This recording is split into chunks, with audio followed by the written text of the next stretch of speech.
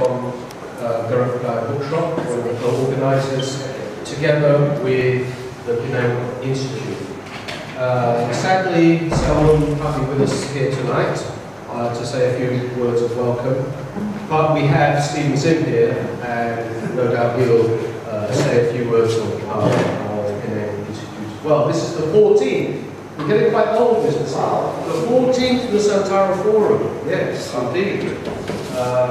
So in other words, we survived number 13, unlucky number 13. And a lot seems to have happened since we all gathered, especially we were able to listen to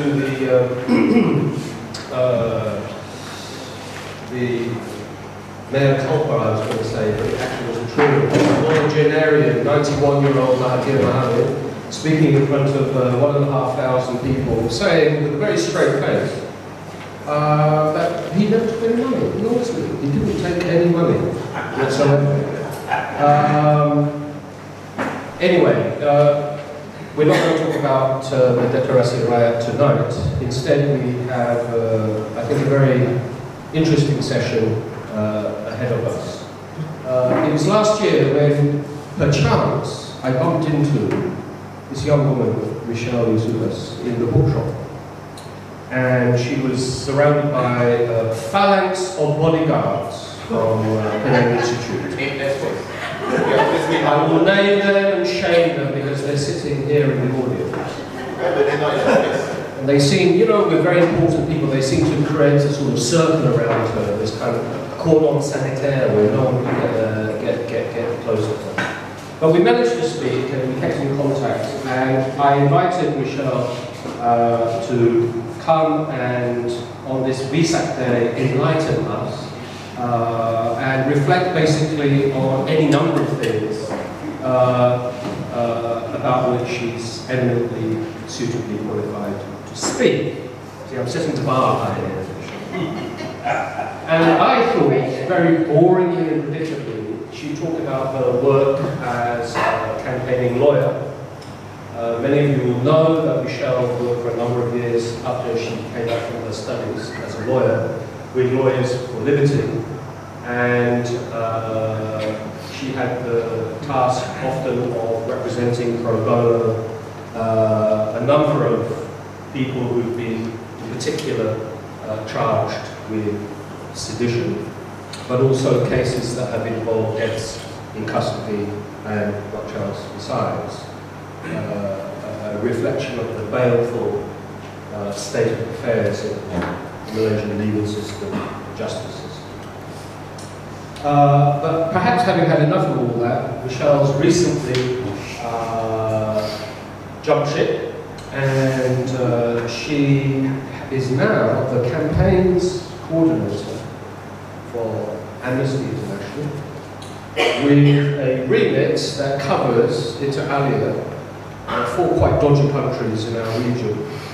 The Philippines, who's just elected Rashid as president, the man who advocates using vigilante squads to basically shoot street kids, criminals, or anybody without any due process of the law. Singapore, she also covers, who just hanged a young man yesterday. Again, I think, notwithstanding what your own thoughts are about the death penalty, without any due process of law. Indonesia, where I think it's eminently clear that... oh, you're not Indonesia? Singapore? Oh, sorry, not Indonesia. That would be too much to ask. Yes, Brunei. Well, what is there to say about Brunei? Yes. Best covered like that. And last but not least, she's still the campaign manager for Amnesty for Malaysia. So you haven't quite abandoned us altogether, but you've become an internationalist. Justice without borders. That's going to be your hashtag, justice without borders. Now, I thought that Michelle was going to talk about some of those things, and indeed she may do. Who knows? I've got no idea what she's going to talk about. But in fact, she wanted to set up a different kind of conversation with us tonight. And this was with the provocative title, "The Quiet Girls She Played Don't Make History." but noisy ones do. So I'm presuming she's going to be very, very noisy tonight in her effort to make history. This is actually a serious topic because it reflects upon something in Michelle's own experience, so it's kind of experiential sharing that she'll be doing with us. On the whole notion of girl power, now it's not an uncontested idea, since it probably emerged in public discourse in the 1990s. But this notion that young women can, through various means, culturally and politically in particular, assert their autonomy and their identity and begin to inhabit spaces that are culturally and politically important in any given society.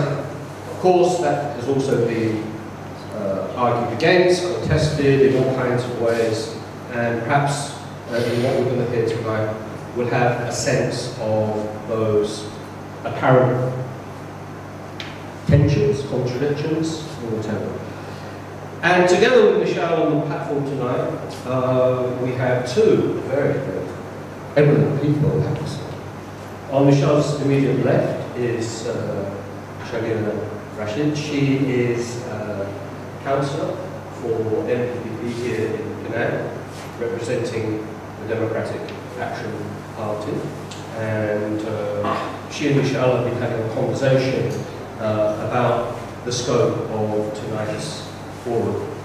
And then, belatedly, I was asked, as a special favour, to invite this rose among the people. Stephen said, Member of Parliament. I'm not trying to embarrass you, I'm just telling it as I see it. But in particular, he wears several hats, but in particular, he wears a hat as the chair of the Penang Development Authority. The director. One of the directors of the Penang Women's Development Corporation. How we got the job? But we'll no doubt find out as the evening proceeds. That's one of his many hats he's been wearing. So, ladies and gentlemen, please give a very, very warm and welcome to Michelle.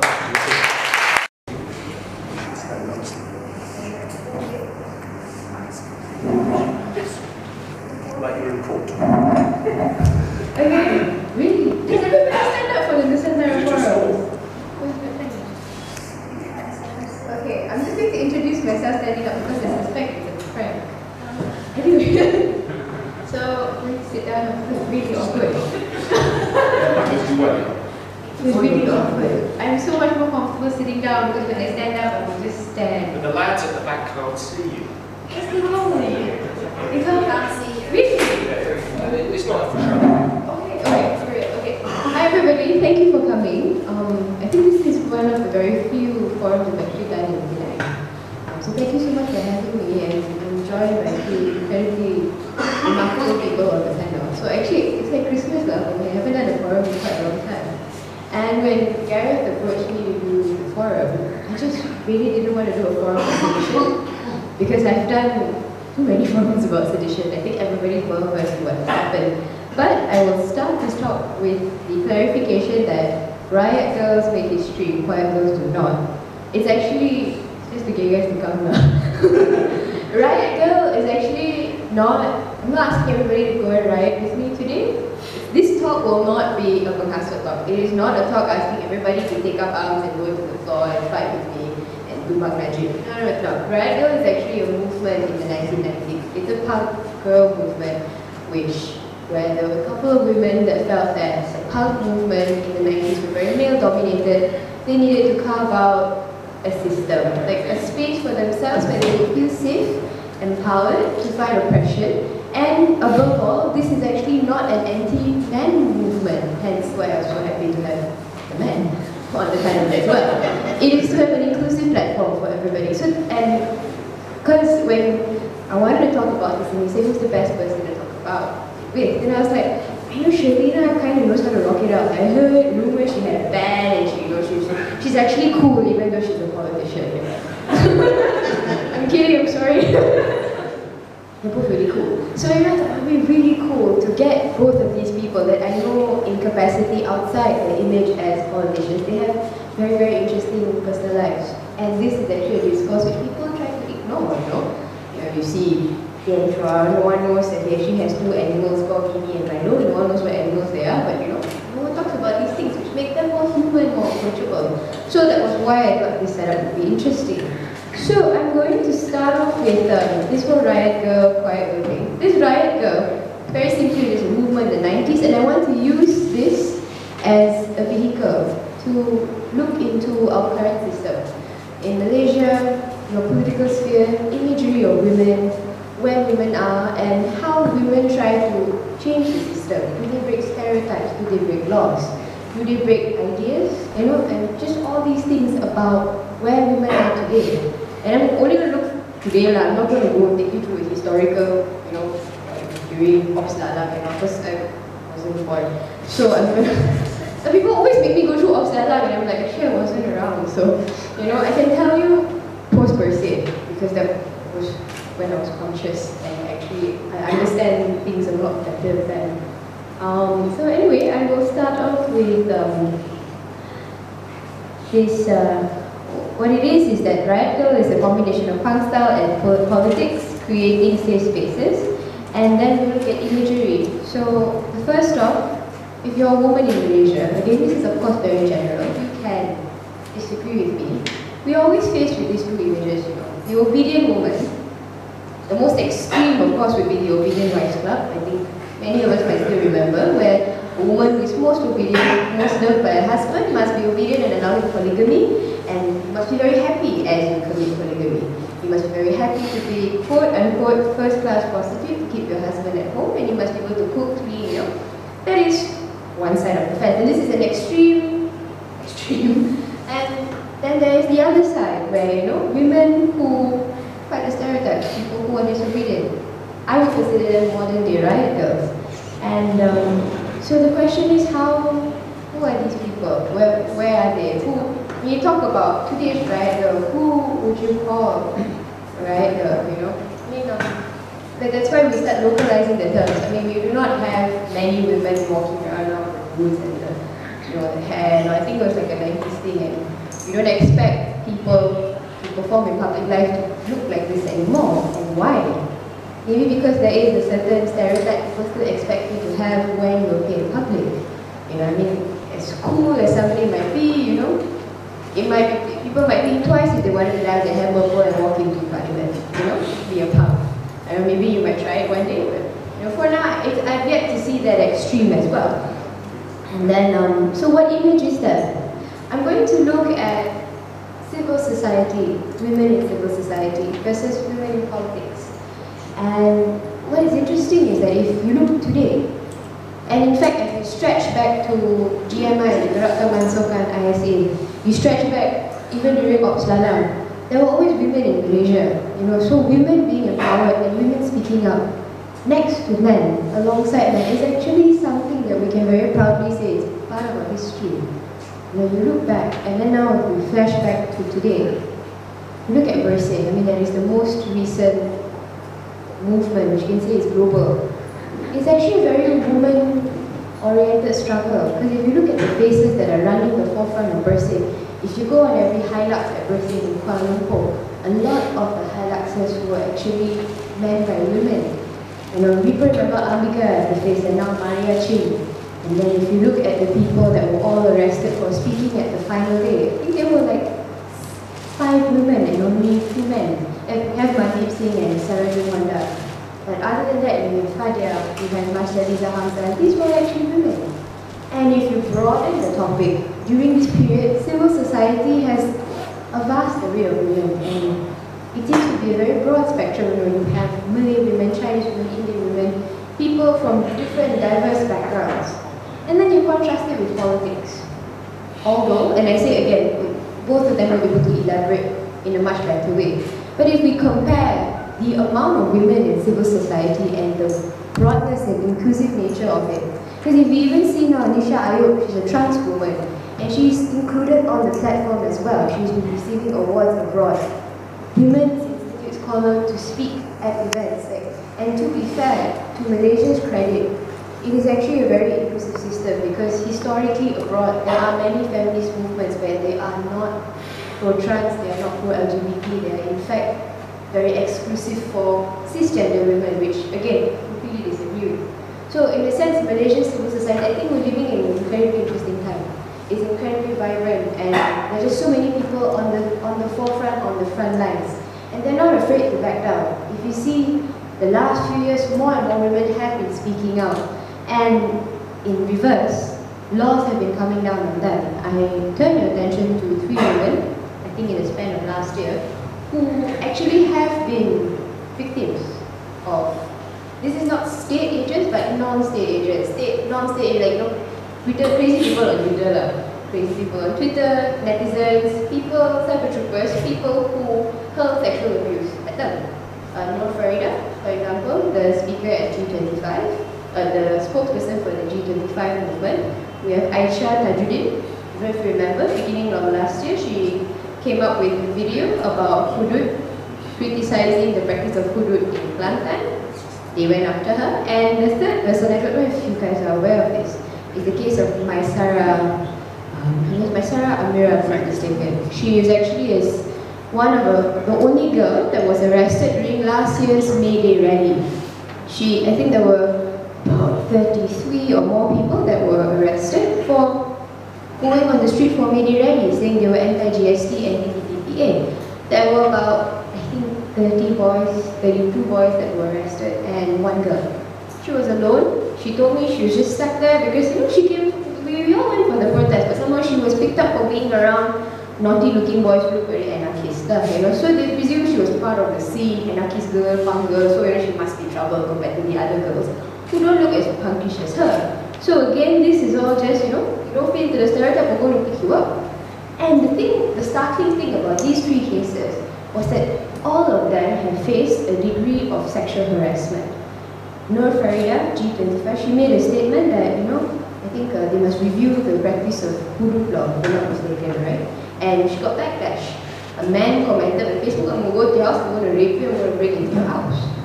The other case, Aisyah Tajuddin, after she released the BFM video, people on the daily, people were sending her rape threats, murder threats, I'm going to kill you, I'm going to burn you, you know. Nothing was done. And Maysara, she filed a police report last year saying that there was a policeman during interrogation. It was a man. Put her in a room, told the woman police that I will tell her to go out if you don't confess. She said, confess to what? Confess to the movement, you're part of an anarchist, you know, you're part of this movement to throw Najib. She's like, no, I'm just a kid here, I was at the rally, you know, I was wrapping up and I was about to go home. And as he kept insisting on her, because this is public knowledge, it's reported, so this is no longer private, she has decided to go public with this information. She reported that as they were trying to make her confess, they told her, look, there's a camera here, all I can do is rape you and sell the tape, I'll make a lot of money. And this was said by a policeman. This because the man himself was carrying out interrogations. This wasn't a rogue agent, this wasn't a man pretending to be a policeman, this was a policeman. And usually, in the event somebody committed a crime, what will you do? You make the police report, they'll call in suspects to Kawajak.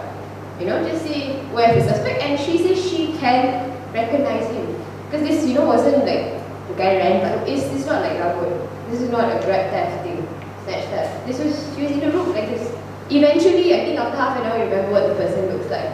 After she filed the police report, within a month, first of all, the investigating officer was not very cooperative. He just did not answer our calls. They kept calling her in for statement.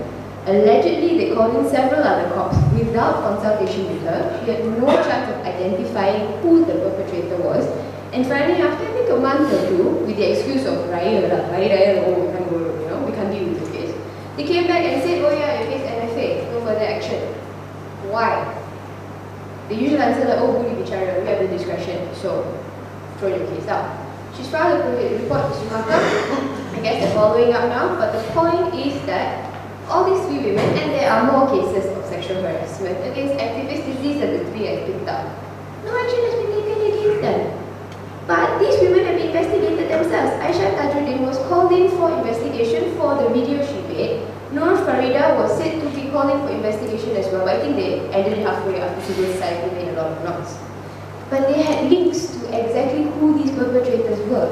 Aisha Tajuddin and Nur Farida, the profiles were public. You could see the guy, I think it was like some blog rescue or something. Everyone knew who he was.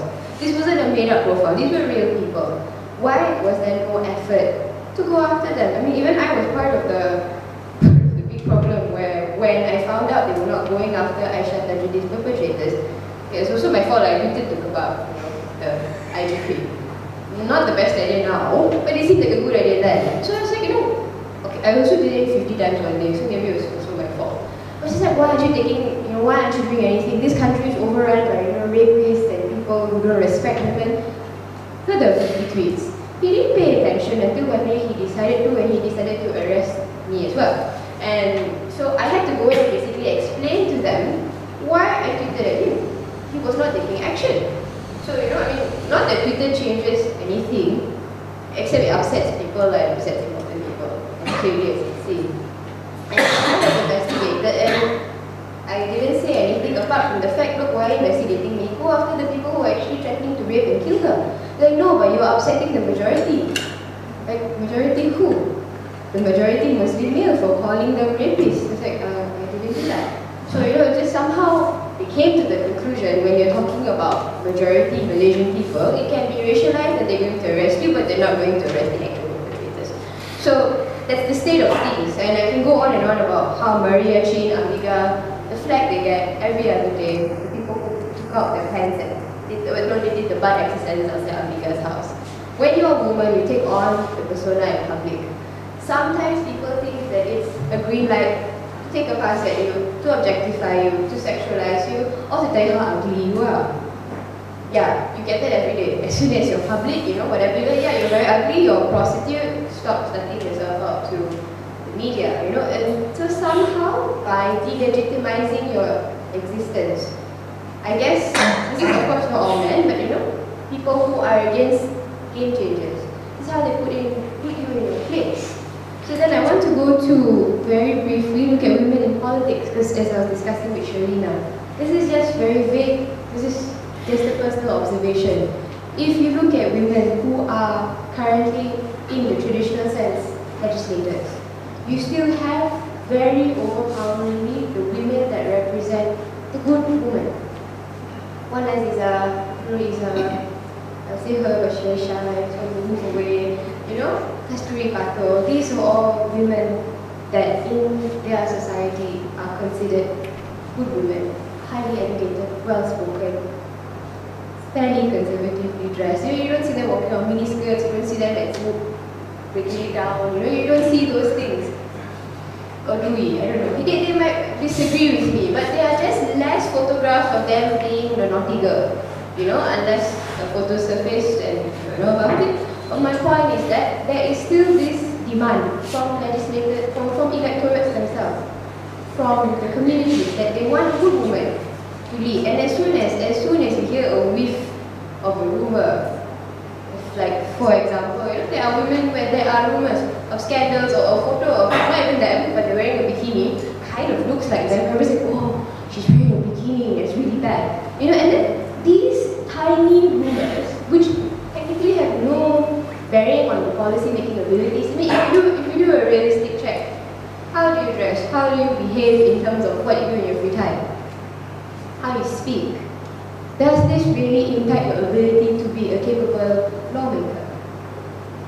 But people don't really ask that question also. So, I'm also quite concerned, but then I'll flip it back.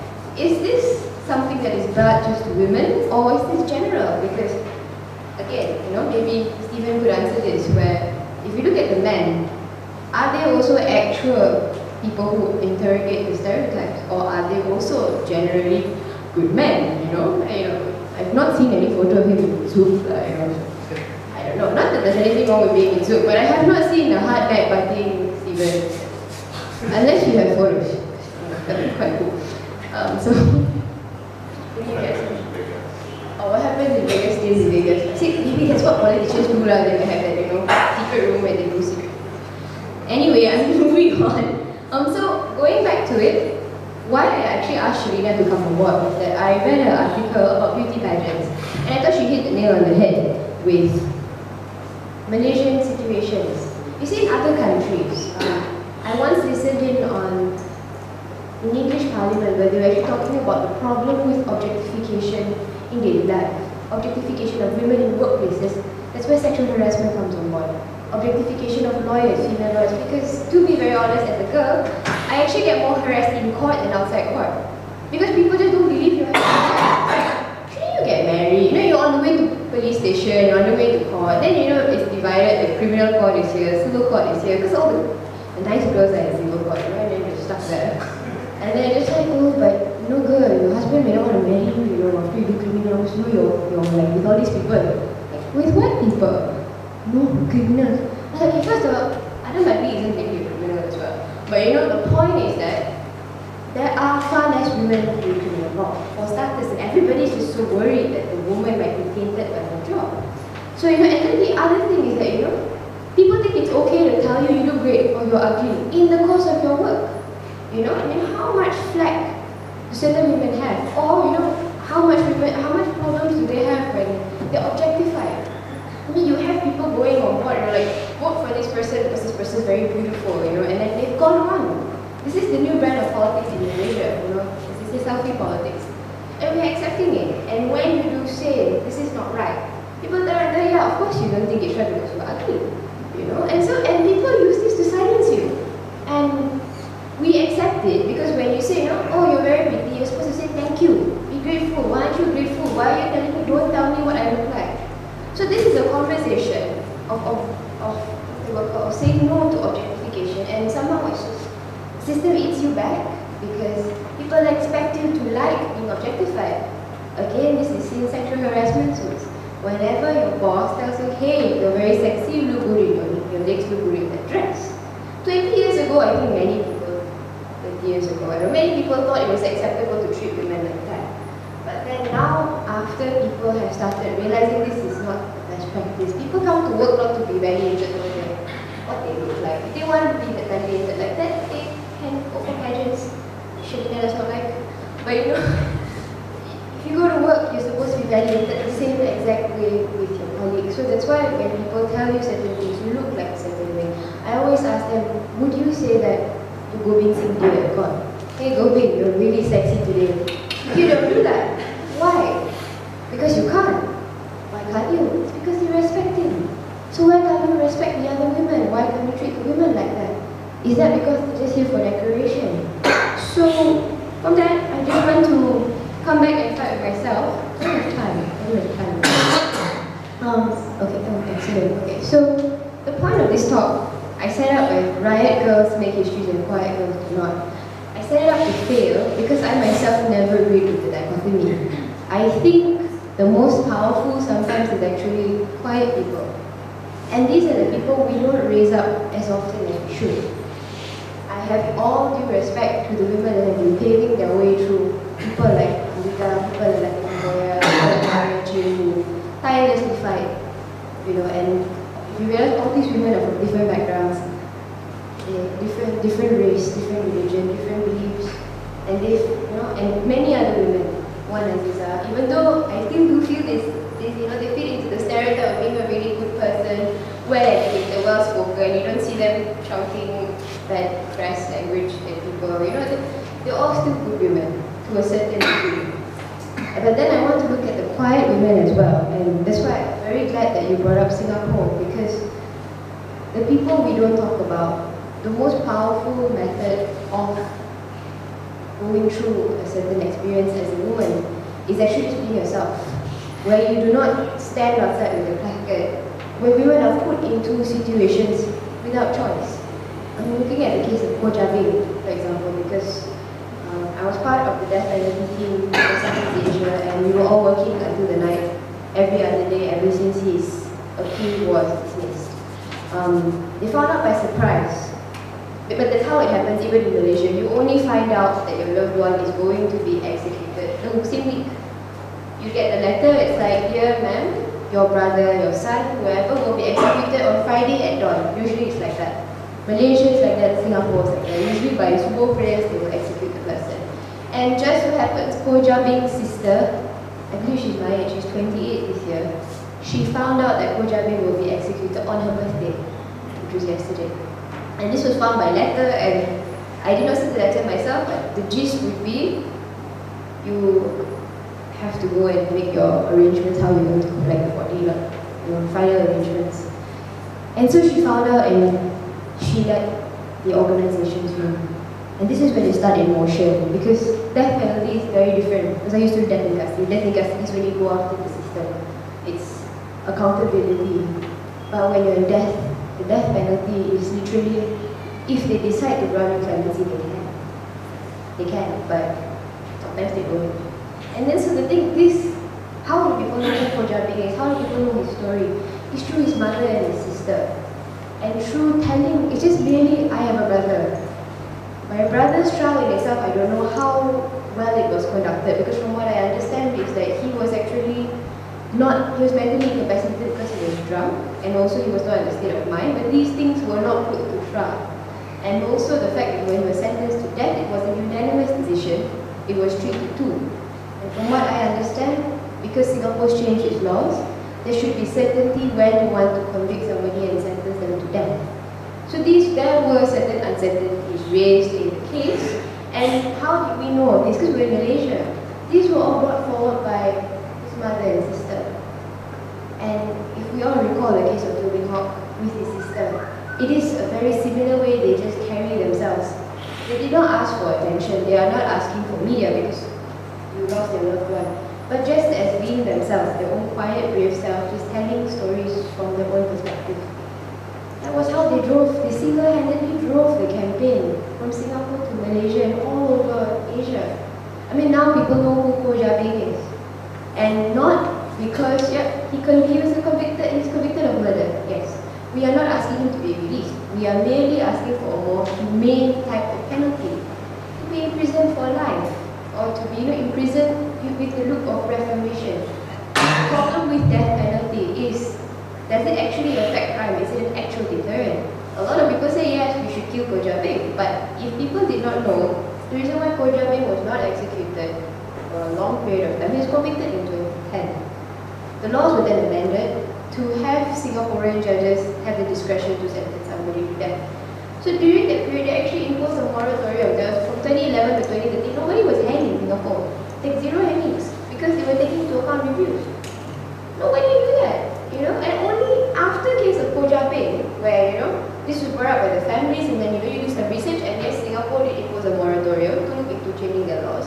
So the fact is that during those 3 years, if there were no hangings, and then they brought back hangings, why hasn't anybody talked about the decreased rate of crimes, because they said it's deterrent, right? But the fact is that these things are carried out in secret. No one actually knows who's being hung and when and for what. Does it really help people not want to commit crimes? So they expose the greatest truths in the system just by being their quiet selves. And I think I'm just going to bring another case which has been settled has been decided in the High Court. It's the case of Rashid. For me, because I was at the case from the first day, where there's a 14-year-old boy who took his sister's car for a joyride. He was speeding, the police, under what they said they wanted to stop his car, they shot at the tire, but they fatally shot him.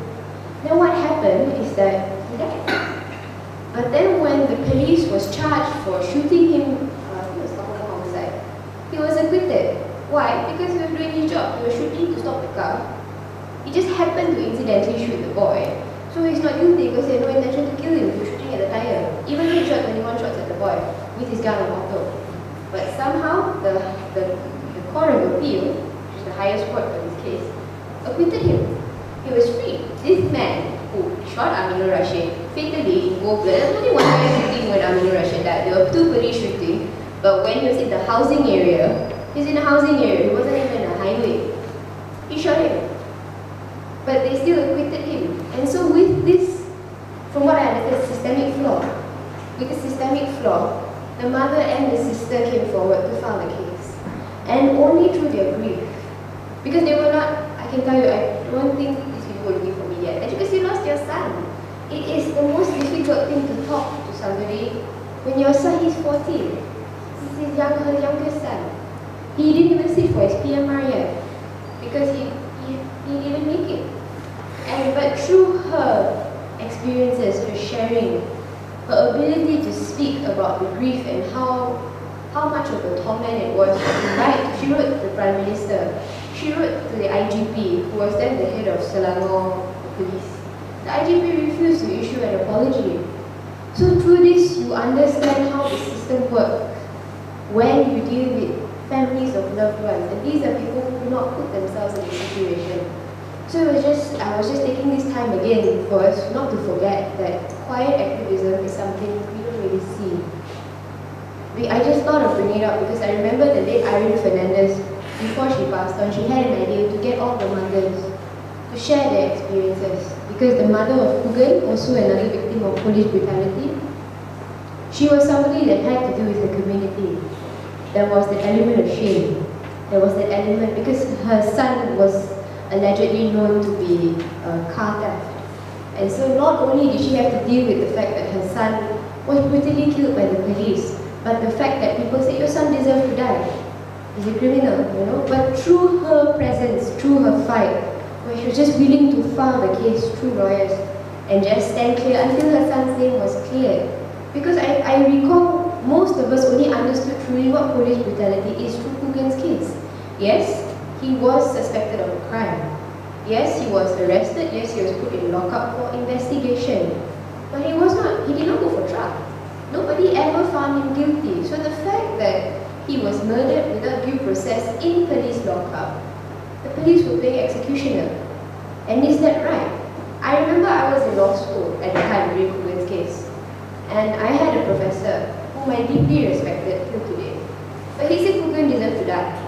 Because you know what, Indian gangster, you know what Indian gangsters, right? Like, we shoot them, you know? So yeah, apparently, you know, like Duterte, you know, that's what vigilantism, people seem to really like the idea. Move on to that. But yeah, so maybe it's because of TV shows where, you know, policemen open fire without thinking as much as they should. But the point was that at that time, the attitude was that, look, this guy was a suspected criminal, he deserved to die. But only because Kugan's mom stepped up and she was willing to endure the shame, the hate. Because this is not only from the state. When you take the public step, as I said before with the activists, you have to deal with your own communities. I've had mothers that have had sons paralyzed, neck down, neck brace, drill his head, held up by iron.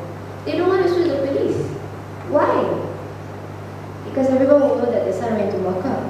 And the worst part was that when the son went to lockup for a heavier penalty, the court later on reversed it and found that the drugs he was carrying, he shouldn't have even been in lockup. They could have let him out on bail the same day. You know, it was actually a much lighter case than they expected. So he shouldn't have even been in lockup for 10 days. He would just be let out after 3 days, 4 days. But he was in lockup.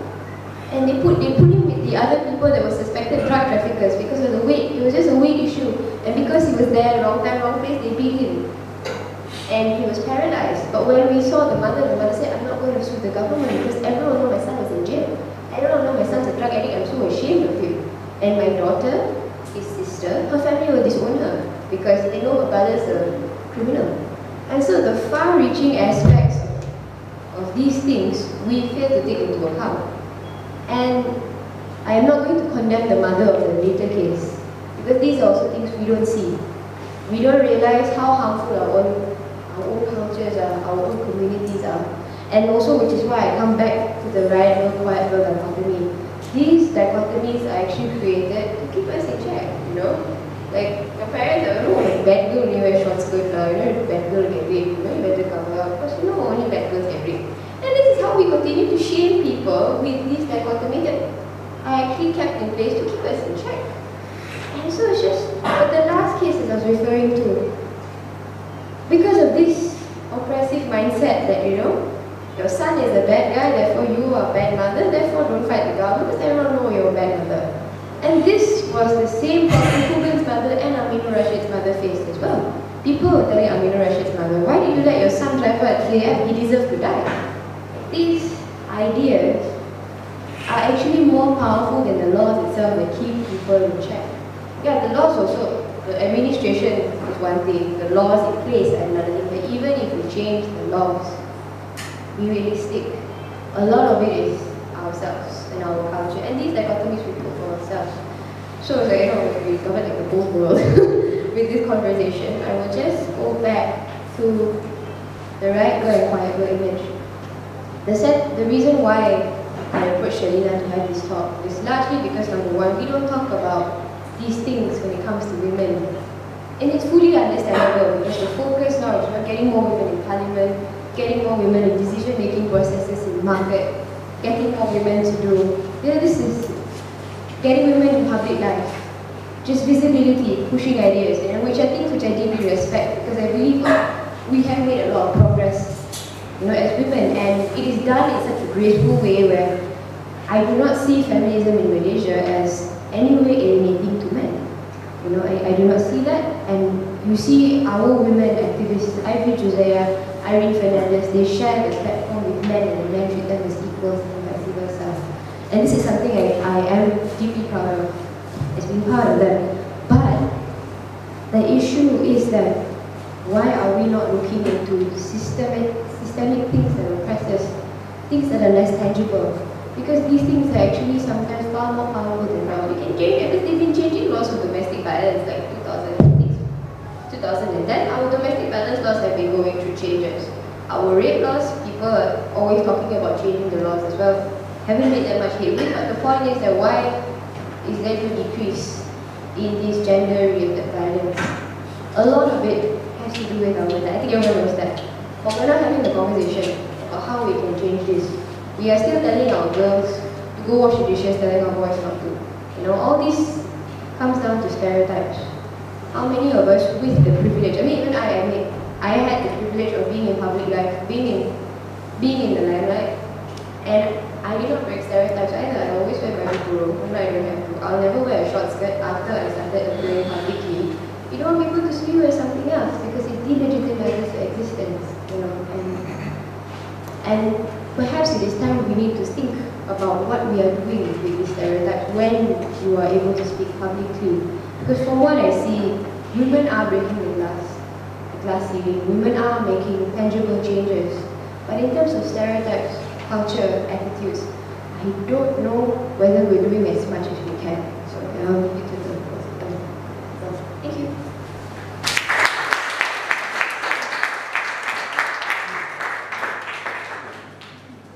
Thanks very much, Michelle, for that. Syerleena, are you going to respond first? Sure, yeah, I'll try my best. All welcome to Syerleena. Good evening, everyone. My name is Syerleena, and as Michelle, or rather Gareth mentioned, one of the 24 councillors of the MPPP. And in the council, we have 24 councillors. And today we actually have 5 women councillors. It doesn't sound like a lot, but it actually is a progress, something positive. Because compared to last year, we only had 3. So, things will take time to change. But, it's a matter of perseverance and just, knowing that, you have a lot of restrictions or challenges and hurdles that needs to be overcome. So yeah, and as my role as the discussant today, I'll try my best to elaborate a little bit further on what Michelle mentioned. Michelle has lots of experience, and I actually got to know her through Facebook. And actually today, and we've been, communicating, messaging each other, and we actually have, mutual friends. I've met most of her friends, and she has met most of my friends, and it was just today that we finally met in person. Oh yeah, and one interesting fact, my brother and her sister play in the same band. So yeah, it's like one of those things, everything just falls into place, and it's wonderful. When I first saw her today coming in, it really felt like seeing an old friend. I'm like, oh, this is cool. So yeah, we messaged each other, and actually we talked about the topic for today, Riot Girls. It's a very 90s term. Riot Girls came about as part of the grunge movement in the 1990s. grunge, many of us understand that it's a very male-dominated scene. You know, you have bands like Nirvana, Pearl Jam, Soundgarden, Mudhoney. And, you know, I remember being, you know, young, about 12 or 11, I thought, wow, what is this music? It's so cool. Then, you know, I started to realize that there's also another side to it. Riot Girls, and it was a female-dominated scene, and you had bands like Bikini Kill, which, you know, where that term Riot Girl came from. I grew up listening to Hole, Bikini Kill, Luna Chicks, gosh, L7.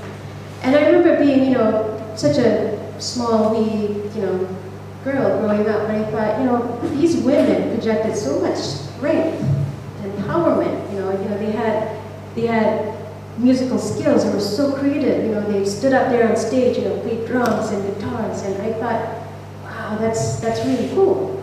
I would love to, you know, be able to do that someday when I grow up. My brother had a band, and I thought, yeah, you know, I want to be like that at some point. But here's the thing, you know, it's not just about, you know, the creative arts. For me, it was actually a whole different thing. You know, it also represented, you know, women who were very brave at expressing themselves, and, you know, very opinionated women. And you know, the contents of some of the songs were also very political. And you also had, you know, a bunch of women who may sometimes come across angry, but they had substance. So that's one of the reasons why, you know, we talked about the topic for tonight. And yes, you know, I also at some point had the purple hair, wore the ripped jeans, and combat boots that I still have, that I bought in 1999 at a bundle store in Chowkit. I still have that. And I used to be in a band. But you see, back to the whole, you know, idea of how politicians should present themselves. I mean, unfortunately, you know, you can't do that. And what she mentioned, you know, you can't go to parliament, you know, with purple hair. I can't wear ripped jeans and attend a council meeting. That's just, people are not going to take you seriously. And just babbling again. But here's the thing, I mean, when we talk about these roles, you know, it's the idea of women, not just women, I mean men, who should stand up and, you know, just say what you mean. I mean, again, coming back to, you know, the Malaysian women, again, you know, you have different layers of feminism, and also with that, you also have different layers of how people should act. More so if you're a woman, more so if you happen to be a different ethnicity. And it changes, the game changes when you have, you know, religion, when religion comes into play. So I write, and I've been told that, you know, my articles can sometimes come across as very, well, not cool, but, you know, I could get into trouble at some point, I guess. And this is something that my parents often tell me, that, you know, you might want to tone it down a bit. But for me, I really don't think that we have the privilege or the luxury to tone it down. I mean, you look at how this country is going. I mean, okay, I'm not going to sugarcoat it. We're regressing. And a lot of people think that women empowerment, women's rights, it's a new idea, but it's not. What is new is how women are being treated nowadays. Women are being told, you know, you have to act a certain way, you know, you have to say the right things, you have to dress a certain way. I remember back when my grandmother was still alive. She passed away in 2006 when she was 102 years old. Very healthy, but, you know, she came from a very different era. She lived through World War II, communist, yeah. So she was very strong. She started, I remember my parents mentioned this, she started working at as a rubber tapper in one of the plantations in Kedah when she was 10. She got married when she was 14 to her first husband. He passed away, so she actually married 3 times. They all passed away. But she was a very strong woman. And if you think about it, there were actually many women who had that strength. But sadly, no one really talks about that. I know that recently, Penang Monthly published an article of the strong Malay women. And it's just, people need to remember that there are lots of really strong women out there. Back in the day, and history books will tell you that. But it's just a matter of information. People don't, people tend to forget history, or people rewrite history and whatnot. But the point I'm trying to make is that when certain things come into the equation, such as, for example, religion, that's when the game changes and it becomes very volatile and dangerous. So this is where Malaysia is right now. I mean, I'm standing here talking to you and speaking to you as a Muslim Malay woman. A lot of people say, you're a Muslim woman, why aren't you wearing headdress? Why are you even in politics? Are you not afraid? Every once in a while, in my honest moments, yes, I do worry about stuff. But like I mentioned earlier, we're in the stage where we cannot let fear dominate what we need to do to make sure that this country is, being directed in the right track. And this is one of the reasons why I think it's really great that we have women like, Michelle, and she's gutsy. I mean, just Google her and the stuff that she does. It's amazing. I remember one of the first times I got to know her, there's actually this really cool black and white photo. It's her, Syerleena, Latifa, and they're walking. It's very reminiscent to the Beatles' Abbey Road. It's all black and white. And I thought, wow, that itself is a powerful image. And for me, I mean, I studied in art in USM. That itself kind of is reminiscent to, what you would say the quiet women. Sometimes to get your message across, you do not have to shout or be emotional. It's how, you deliver. It's all about the substance, the content. I think that speaks more volume. So, there's a lot of challenges, as mentioned earlier, from women and sometimes men. I know that recently, last night, there was a very interesting forum that happened in Kuala Lumpur.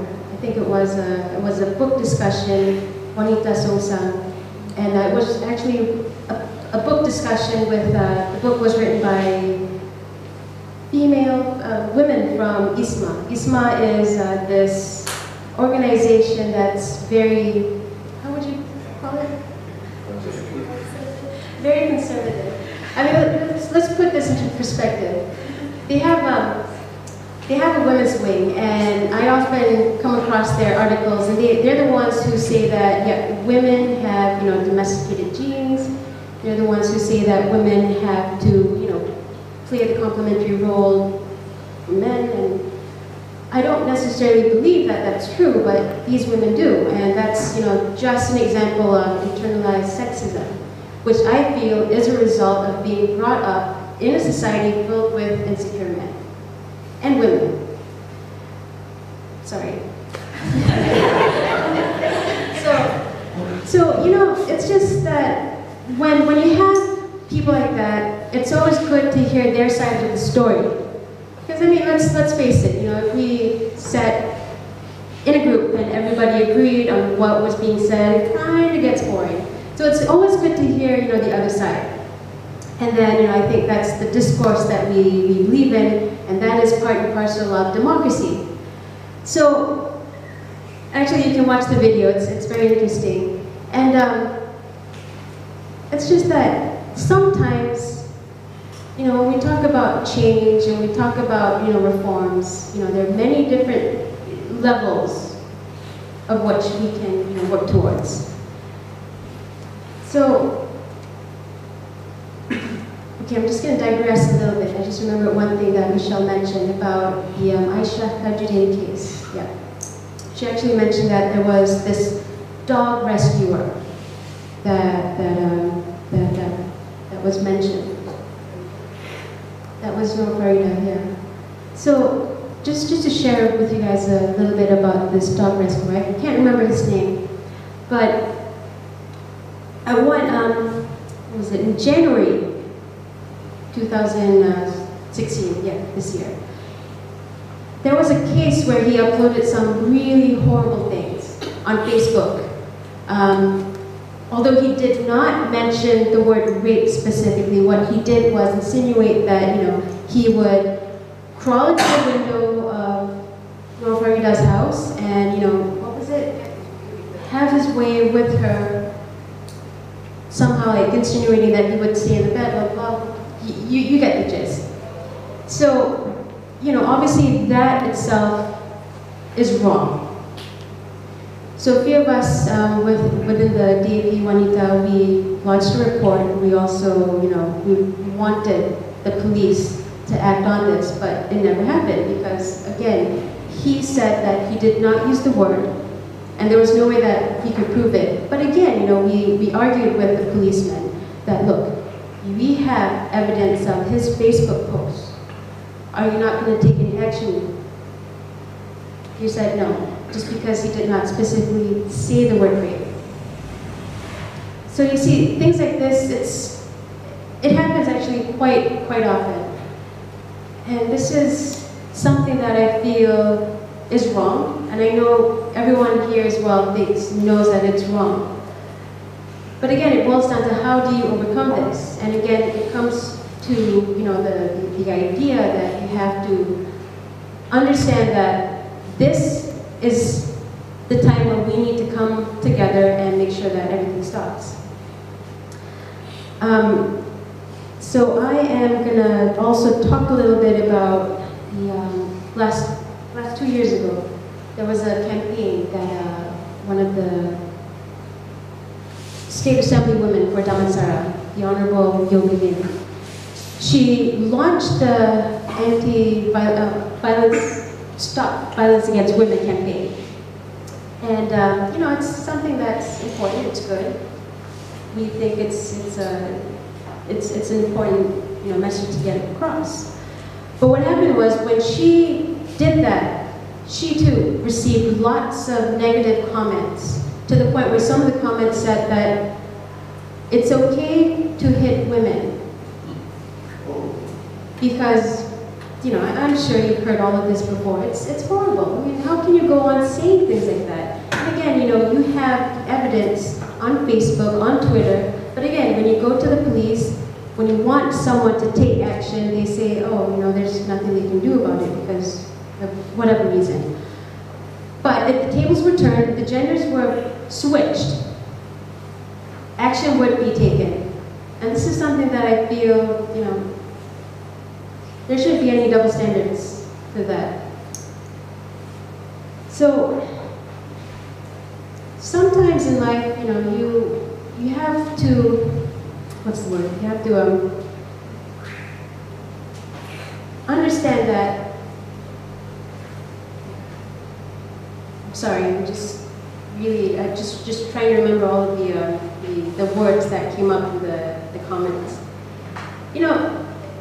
Sometimes it's also very difficult to not take things, personally, because again, as a woman, sometimes I can't help but feel that, what if that happened to me? What if that happened to my mom or someone I know? That would be such a horrible thing.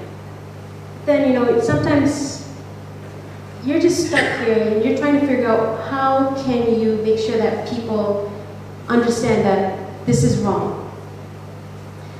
So I think, it's very, very important for, women, and also men, to voice out against such things, to voice out inequalities. That's the only way that, we can push for reforms. And yeah, I think that's it. I will stop now. I'll have Stephen carry on, and thank you, Syerleena, first Michelle. First of all, thank you to Gareth and also colleagues from Penang Institute for organizing this brilliant event. One of our friends here commented that today is Pisat Day. You guys should be having a holiday. I'm referring to the working staff. So let's give them a round of applause.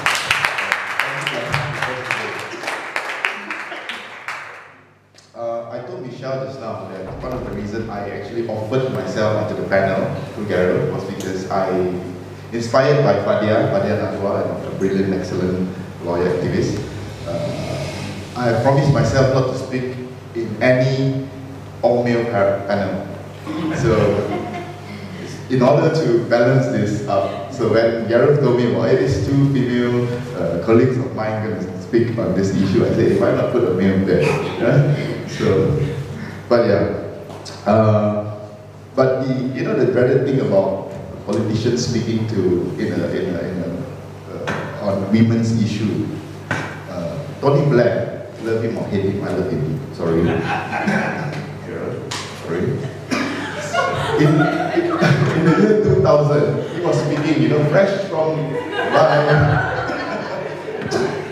fresh from his paternity leave. He spoke before the Women's Institute for 1,000 or maybe even up to 10,000 women.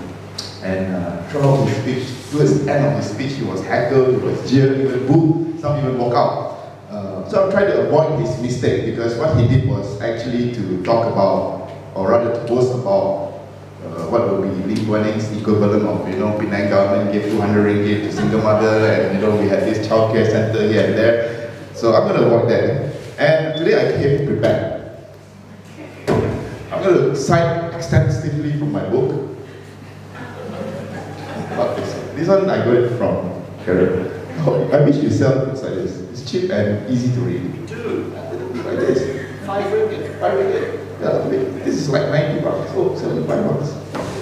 I'm going to start by quoting this book that I bought just recently in KL. Just came back from KL for Parliament. It's called The Suffragettes. Basically a collection, a compilation of different articles and leaflets from the era of suffragettes about 100 years back, early 20th century. Page 23.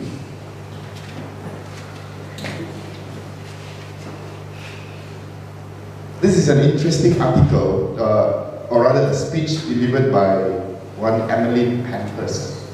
Emmeline Pankhurst, a famous suffragette from UK, but she delivered this speech in USA, when she went to USA. So this is something that she said. I'm going to just read parts of this thing. Riot girls make history, good girls, quiet girls don't, something like that, yeah? So this is what she said.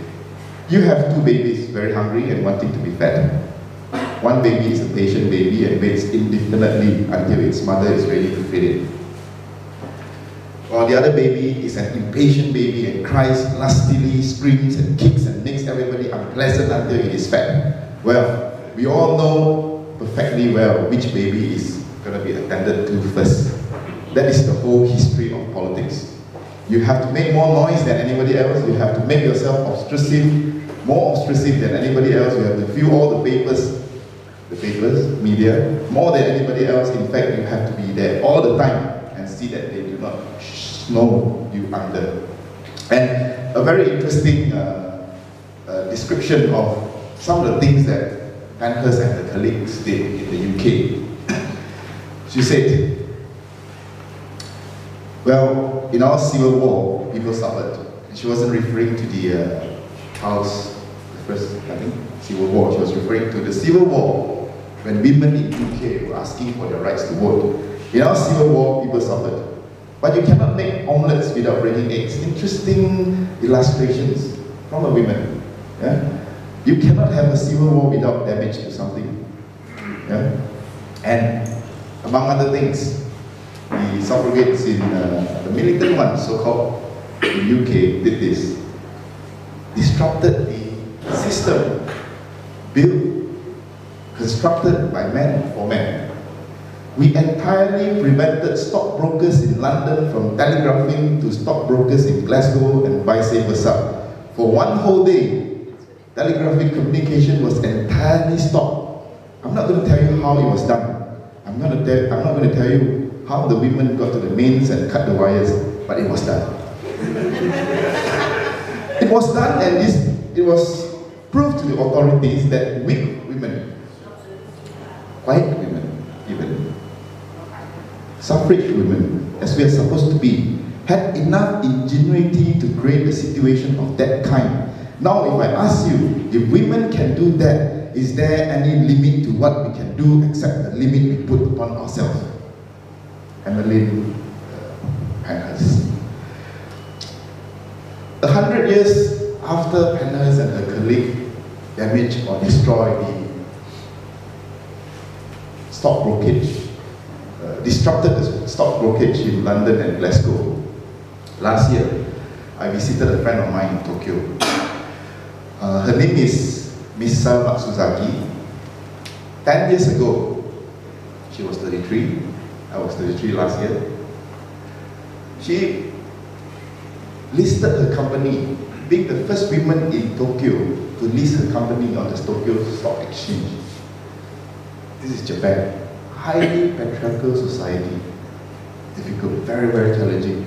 But the problem started, and of course she had to play by men's rules. It's a man's world, yeah? Especially so in Japan, especially so in Tokyo, especially so in the Tokyo Stock Exchange, the male chauvinistic corporate world.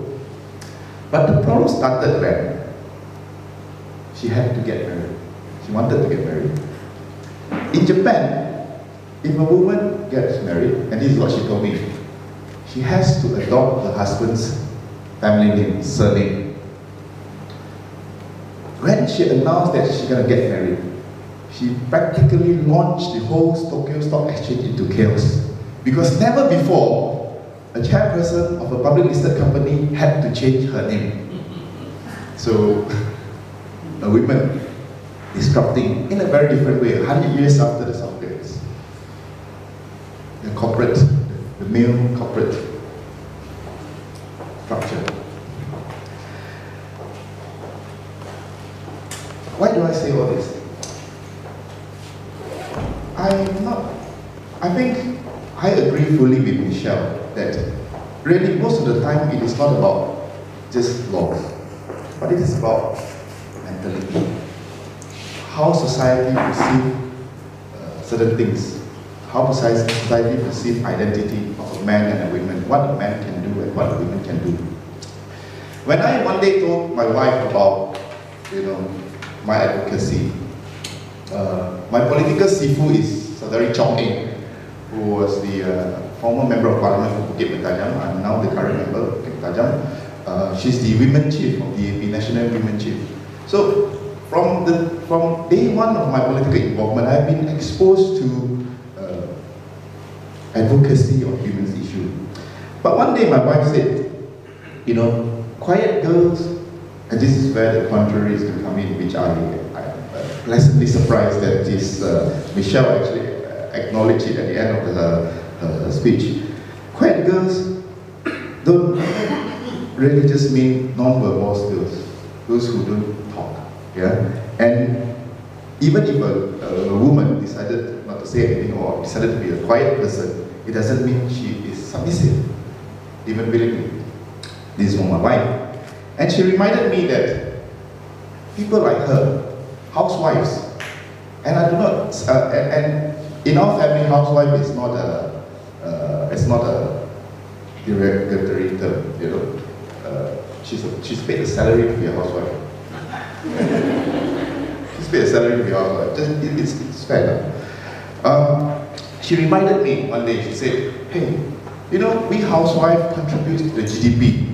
But nobody acknowledged this, and no housewife ever received a datukship from your Penang government because she's a housewife. I mean, CEOs gets, datukship, whatever, from your bloody government, but why not housewife? So I decided to, think further about this issue, and I said, yeah, that's true. Housewife actually contributes to the GDP. And in 2014, during my parliamentary debate on Najib's budget, 2015 budget, I actually calculated how much housewives in Malaysia contributed in terms of the economy. I mean, it's true, we need to respect mothers, housewives, whatever, women, in the filial sense, in the gender respect sense. But really, perhaps it's also time for us to think about this sector from this financial, economic, political sense. And I calculated some figures from the federal government. Homemakers, women who perform care work at home, housewife, takes care of the family, children, senior citizens at home, contributes 36 billion ringgit a year in form of what I call mommy tax or homemaker tax. Lost income opportunity. If the family say, my wife always say, if you don't pay this, you are not paying me what do you call it, household allowance. It's not a household allowance. You're not paying me. Chinese say 家用, 家用. How do you say that in English? Dapor. It's not a dapor. It's not an allowance for the house. It's my salary. Because he said, if you don't pay me, if we get a domestic helper, you need to pay the domestic helper. If I go out to work, she referring to herself, go out to work, she will receive a salary. It doesn't make sense if she doesn't receive a salary if she works at home. And it's real work. It's not imaginary work. It's tough work. She's now working at home, taking care of our sick, feverish boy. So, in form of lost income opportunity, 36 billion ringgit a year. That was in 2014. And just to put things in context, 2012 personal income tax is 23 billion ringgit a year. And GST, of course, is about 50 billion. So 36 billion ringgit in form of contribution, in form of this invisible homemaker tax that quiet women are paying, contributing to our society without really any recognition. And recently, in her, that was 2014, my speech.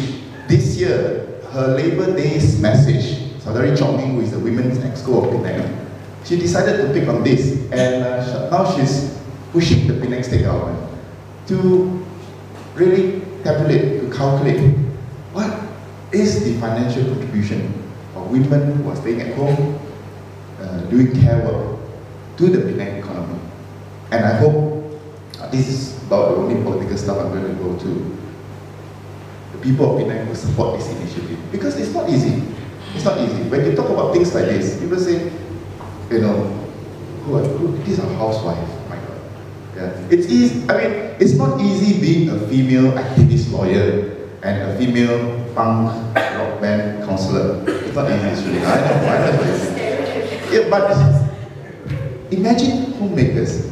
1951, it was our first formal statutory election in our country, and that was Georgetown Municipal Council. There were two female candidates that, one of them, Nancy Yap, family of Yap Choi. The other person, her name is J1 Binti Abidin, and she put her occupation. Today, it's not just dreaded to wear a purple dye into parliament.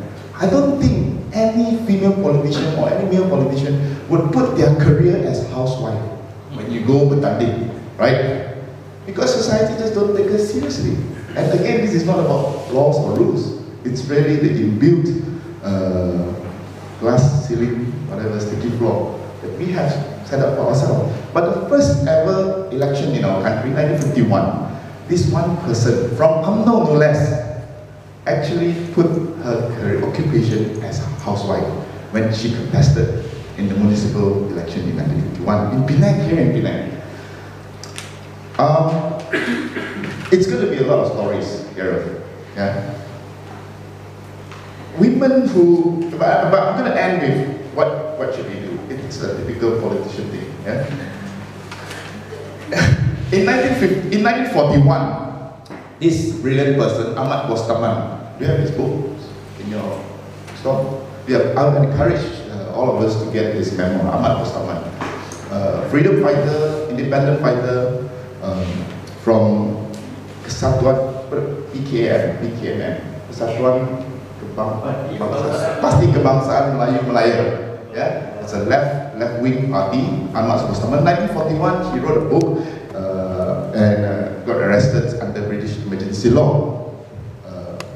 Nothing changes apparently since 1941 in our country. It's just different colored masters. So one day, when he was arrested, he went on this Black Maria, and they were all arrested under Emergency Act, under really the worst kind of act, the kind of law that people like Michelle would, fight in court for against. But when he went up the Black Maria, he saw 6 beautiful young women, and he was surprised. And he wrote in his memoir. He said, he was surprised, he was very curious. I mean, we are all like, seditious, we are all Hisham Rais, Adam Akli, Steven Sim, not really. We are Michelle Yesudas. But what are these 6 beautiful, quiet women doing here? Right? So he was curious, he asked them, kamu semua kerja sebagai apa? What do you do before you were arrested? And the answer came, we were prostitutes. You were shocked. Then why were you arrested under emergency law? He said, then the women said, we were actually working, we were actually members of PKMM. Even though we were prostitutes, we were members of PKMM. Kita orang Ibrahim Yaakob. We were Ibrahim Yaakob's follower, chairman of PKMM. And when the British soldiers came to us for sex, we actually dig, information about their, about their political information, military information, and that was why we were arrested. Nameless 6 young women who has become part of our independent history. The fight that went on, despite being very quiet. I think the problem that we are facing today is really, we are, and especially, including in the fight for gender equality, gender mainstreaming. Bukit Mentajam just organized our first, how should I put it, gender responsive and participatory budgeting program, where we picked up a state constituency, about 30,000 people, and we allow them to vote for how they want to use our allocation.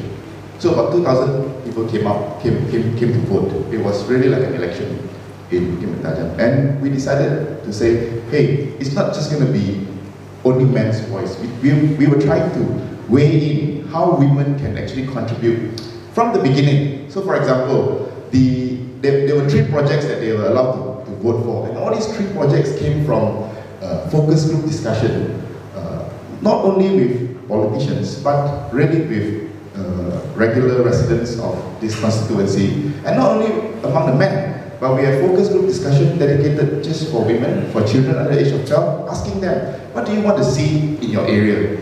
And thereafter pick up 3 projects which we then allow the constituency to vote for. And one of the projects won. What I'm trying to say here is that in our quest for solving the problem for our society, and that includes gender equality issue. I think a very sad situation that we are facing today is that we have substituted the political problem. This is what I wrote in my recent article about calling each other stupid, after the Sarawak election.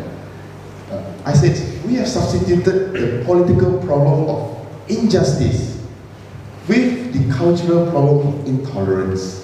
This is what I mean. It's very easy for us today to say, hey, let us respect them. Women want a different sort of things. They really don't want to be Michelle Yesudas. They want to be at home. They want to take care of the kids. They are different, Or maybe the Malays, they are not like, what UDAP are thinking about. They really want to be ruled by this very feudalistic, very chauvinistic, pro-Malay party. So if your opposition wants to win over the Malay vote, you should actually tweak yourself to be a bit more like, oh no, if you women wants to win this game, you should actually wear a pants and be like a man. It is just a matter of differences between us. It's not a matter of injustice. And if it's just a matter of differences, cultural differences, mindset differences, or even gender differences, then the problem is easily solved by asking us to be tolerant of one another. And therefore you have slogans like Satu Malaysia. Everybody, just try to live together, tolerate each other. But really, it is really a problem, a political problem of injustice. It's really a problem of systemic injustice. A woman and a man goes to work. Whatever differences you have between Syerleena and myself, we go to work today. I don't think Syerleena expects to be paid lower than I, right? It has nothing to do with that sort of differences. But the fact is, and this is well researched in our country. Yeah, the fact is, the system is such that women are consistently given lesser, whether in terms of pay, in terms of exposure, in terms of respect, in terms of whatever. So I think it's very important not to use so much of this really bloody word, tolerance. I mean, Martin Luther King Jr. have never used the word tolerance in his speeches. It's always about. I think we have lost the concept of good politics, emancipatory politics. Ahmad Bostaman has never said, let's tolerate one another. We Melayu, China, India, in this great land of Tanah Melayu, we can actually group together and fight the British. No, he said, merdeka dengan darah. It's very political. It's a political problem. It's not just a problem of culture. It's not a problem of injustice. It's not a problem of, hey, Muslim women really wants this very weird thing about being ruled by their husband and being spanked here and there, now and then. No, it's not. I don't think so. I don't think. At least I don't think so. I don't. You can tell me. I don't think so. It is really a systemic problem of our society, and I think politics remains a good platform to resolve this issue. Thank you.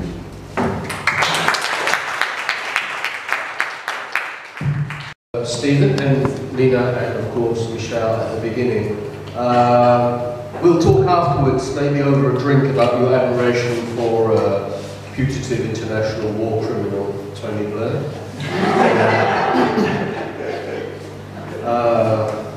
We'll have a private discussion about that. Okay, very, very wide range of perspectives and views, some historical depth, some very much to do with the here and now, and particular cases that were highlighted.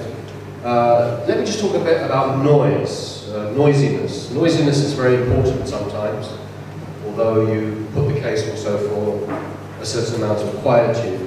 I just kind of think of three very successful movements from three very different parts of the world in which women collectively, and I think this is an issue, the collective rather than the individualization or the ability of singular women to emerge through the interstices or the cracks within the system. Let me just give you three examples, three different parts of the world. 30 years. The leading voices against the politics of impunity in Argentina have been the mothers of the place of May, who have marched for 30 years, making a lot of noise, literally, because they go there banging their pots and pans. Partly that's representative of the very fact of the domestication of women in that particular society. But the noise that takes place every single week reminds everybody that there can be no culture of impunity for the most heinous of crimes. And that's entirely being led for 30 years. Truth has to be there, but so does justice, because without justice there can be no reconciliation. And that's the kind of discourse, I think, that collectively, and these are ordinary, sorry to use that word, use that phrase, ordinary women, but actually they're not, they're extraordinary women. Secondly, closer to my experience in Northern Ireland, I would say that the most important social movement that finally drove the peace process, it's still a very fragile peace process in Northern Ireland after 4 decades of war was actually the women's movement that actually bridged the communal divide and that actually created the basis for the possibility of peace. One of the bitter ironies of all that is that women in Northern Ireland politics are almost invisible, but the social movement, the collective social movement that created those possibilities certainly should be acknowledged. An example closer to home, maybe it will be on your own remit in your new job. In the Philippines, a 20-year struggle led by women that successfully managed to pass the reproductive health bill in the Philippines. Extremely important piece of legislation that for the first time ever in a Southeast Asian country actually gives women say, voice over something as crucial as reproductive rights, and reproductive rights reflect and rebound on many aspects of society. And that's even in a very conservative Catholic society, like the Philippines. So just 3 examples, and I guess the point I'm making is that none of you particularly stress the sort of collective dimension of women's movements. And I wondered if you might want to say something to that. A second comment from me. Stephen, when I was teaching at Manchester, I had the great privilege of working with something called Diane Elson, who eventually went on to head up UNIFAM, United Nations Women's Programme, and they pioneered in the late 1990s, and it's hardly been taken up, ways of doing national accounting that precisely factor in the invisible, unpaid domestic labour of what you call homemakers or housewives, and how important that is when talking about redistributive politics, as you were. And a lot of work has been done about this. Pauline and Lillian Phan's mother, Nolene Hazer, was also another pioneer, again through UNIFAM. And I think maybe some of those things have cascaded into your gender participating budget here in Penang. Perhaps more can be done. The third point I want to make is one that was touched upon.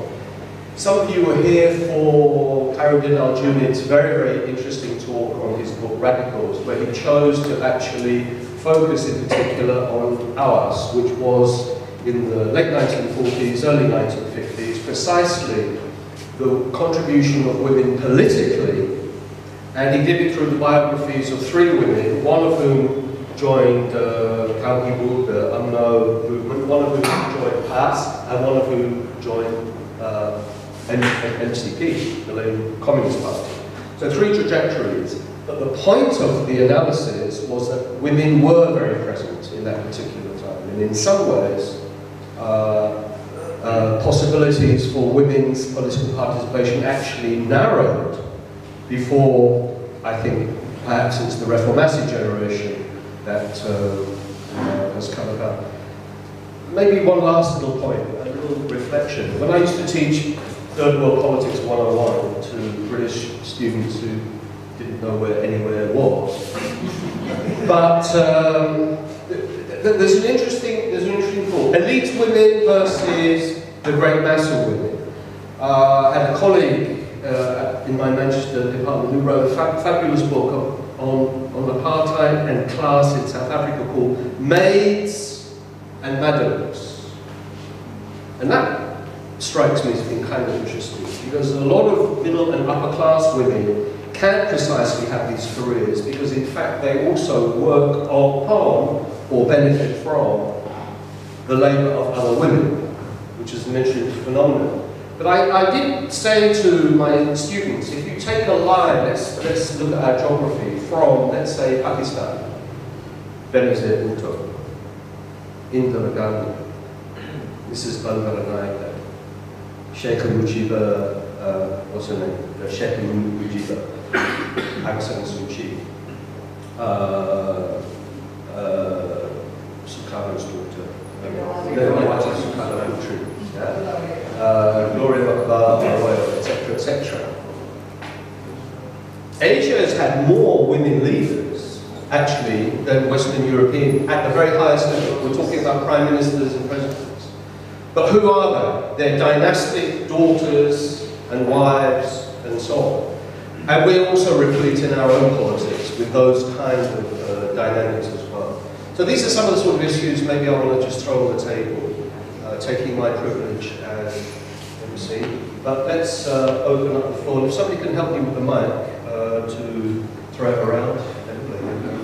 My little help. Santa's help. Your hat on. Okay. Let's open some questions up from the floor to all or any of our three panelists. Don't run away, just because you like Tony Blair, don't run away.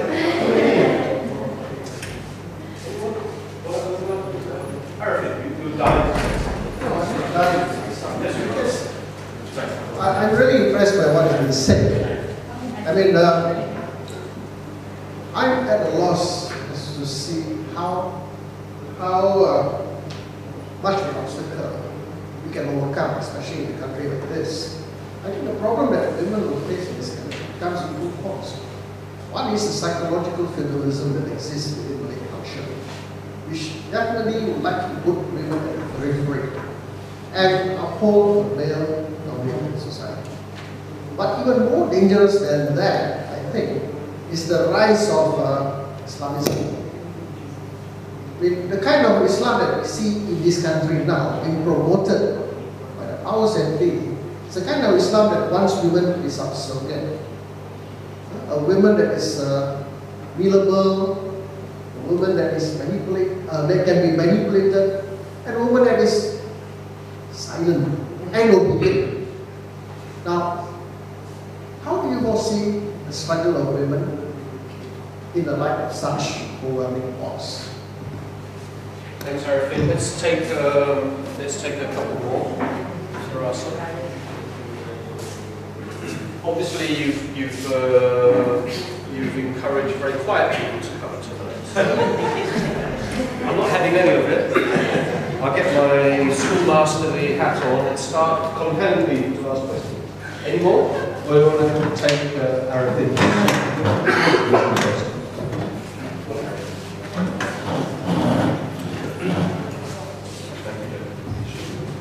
Hi, Prof. That's a good question. So I'll just touch a little bit about, obviously there's the rise of Islamization. And I do agree that right now, I have, sorry, do you want me to stand up? Okay.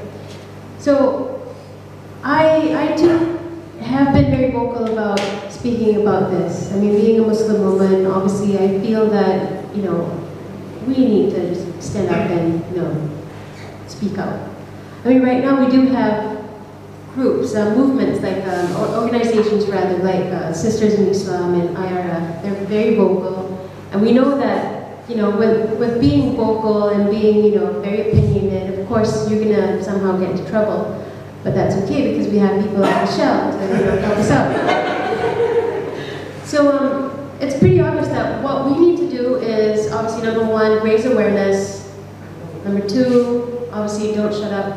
And number three is to, educate people. The fact is, yes, in Islam, the way it's being interpreted right now, it's very ultra right-wing, very dangerous. It is pretty much, what I would say Wahhabism. It hates women. And I feel that this is not right. This goes against, what Islam is about. There are many people out there who also understand that, Islam, it's a very beautiful religion. It teaches, equality, and for a fact that, the Prophet Muhammad was, he was a very strong figure that championed women's rights. But somehow, rather, this is not being, it's not being broadcast. People conveniently forget this because, as what Prof said, they want women to be silent. They want women to, come across as being very passive, very docile, and just be there for, men. And this is not right, and this is not what, again, progress and what religion is about. And did I answer your question? Yes, you did. But I So polite. feel a bit dissatisfied because I mean, you look at the way Islam is presented, even the Prophet is seen to be anti-feminist, the way he is portrayed, which will not be the case in Islam. I mean, we are told that he married Aisha when she was the age of 9 years old. I had my doubts whether that Aisha was 9 at that point in time. You go back to historical records, she's probably around 20 or so. But this is the kind of use of the Prophet in terms of putting women where they are. And most of the time that they talk of the Prophet, they never talk of the influence of his wives on him in some of the decisions that he made. But the Prophet is seen as a person who commands his wife to do everything, and he do so without a problem. I'm not sure whether the kind of Islamic teaching that we have helps in a way to liberate women or put them down. I agree with you as well. I mean, I also have my doubts that, Aisha was 9. I mean, there are also different interpretations that she was actually 19 or 21. And I feel that this is a topic where, it would be nice to have someone like Ustad Wanji to discuss. I mean, yeah, this is where the problem is with religion right now. I mean, be it Islam or any other organized religion, it's all based on interpretation or misinterpretation. And this is, where it becomes a dangerous game, because in this country, you're taught to not question religion. If you do that, then obviously, you get into trouble, and again, we have people like Michelle that, help us out. But, and again, this kind of comes back to my point earlier. You cannot be afraid. What's the worst that can happen? Of course, there could be tons of really bad things, but my point is that know that there are a lot of other people who share the same views, so you have nothing to lose. If you really care much about this country, then by all means, let's do this together. So, okay, I'm gonna let these two guys speak. That's a very good question, and from Syerleena's point of view, I cannot give a very religiously factual thing because I'm a Muslim. But as a non-Muslim, and as I observe what has been happening, because this is something that has been happening progressively ever since 2000. We crossed in over 2000 during the progress of Islamicization, because I remember when I was a child, things are different now. The way my own relatives who are Muslim, the way they were behaving in 1990s, and now it's very different. And the second thing is because I look Malay, so every time Ramadan I can actually tell when things are intensified. Last time I could eat and behave, misbehave, and I used to smoke in public in front of my parents during Ramadan. I'm scared. I'm scared, especially and so there is that temperature barrier for me at one aspect. And the second aspect is that the way everybody has been shut out on having a discourse on Islam, faith, and it's because of political Islam. It is just the deepening and the rise of political Islam being more. I think the political being bigger than Islam itself in this country. And the second thing, there's this thing I see as the cloak of sanctity. And that is something I think Muslims ought to start fighting with and somehow enlarge the space for non-Muslims to join you. Because in Malaysia now you have this thing called cloak of, I call it the cloak of the ones that we used to before my theory, which I'm going to make it famous by Bila. Where when you cloak something, this is sacred, this is sanctity. Islam, privilege, Ketuhanan Melayu, all these things, they somehow mention it in our constitution. We talk about it, they're coming for you. Sedition Act, like Eric Paulson, he talked about Jakim, he said Jakim is promoting extremism. On Twitter, they came for him, they raided our office, they tried to take our Nutella. They thought there was something in our Nutella and tried to open our fridge.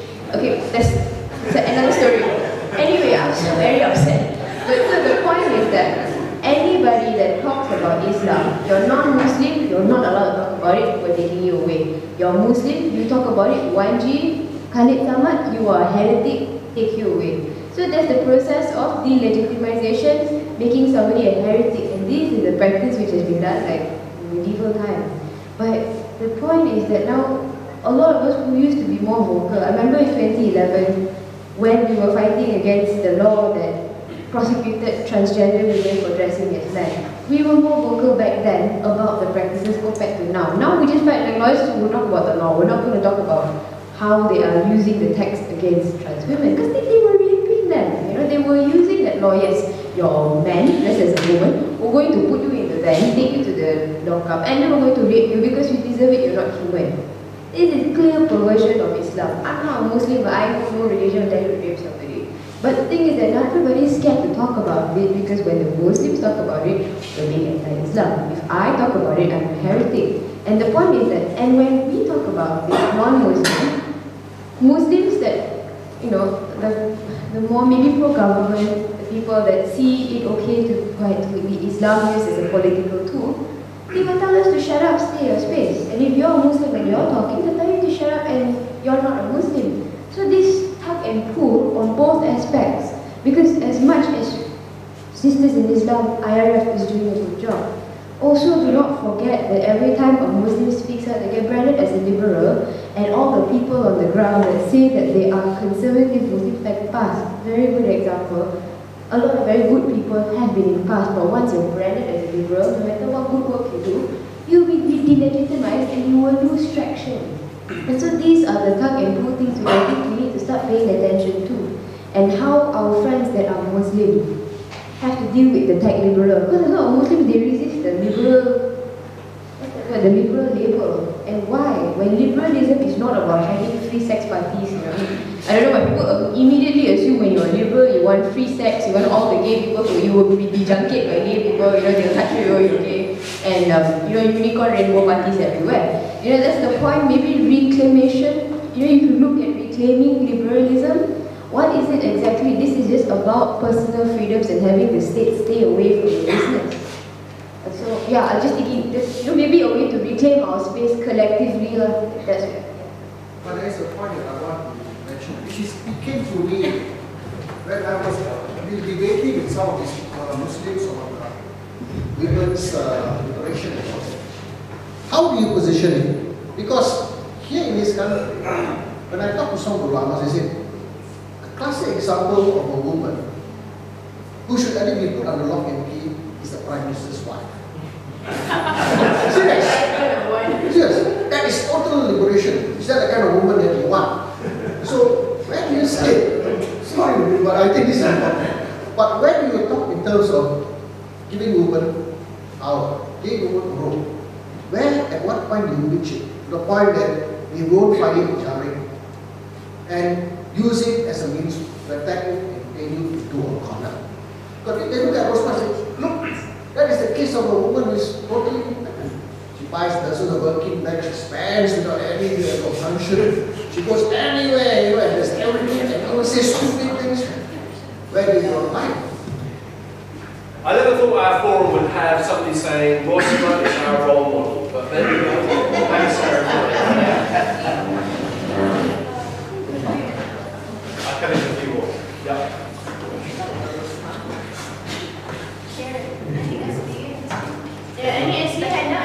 Anybody actually do a photo about Always got one. You have to look at the shoes. Okay, boleh saya soalan bersukan? Boleh? Okay. Berkenaan dengan apa yang dikatakan oleh Syerleena tadi, berkenaan dengan keseimbangan dalam sektor kerajaan, ahli majlis dan sebagainya. Okay. Kita tahu dalam Malaysia ni kita ada satu institusi di mana mahkamah syariah, dan hari ini kita lihat bahawa banyak kes di mana pasangan bercerai kerana tidak mampu membayar nafkah pendapatan, nafkah zahir. Dan jika ini berlaku, pengimbangan ini berlaku di mana lelaki terpaksa bersaing dengan perempuan untuk mendapatkan pekerjaan. Dan kita lihat sektor pekerjaan semakin terhadap kerana lelaki terpaksa bersaing dengan perempuan, dan akhirnya menyebabkan okey, kita tahu dalam Islam lelaki, walaupun perempuan bekerja, lelaki tetap kena bayar nafkah.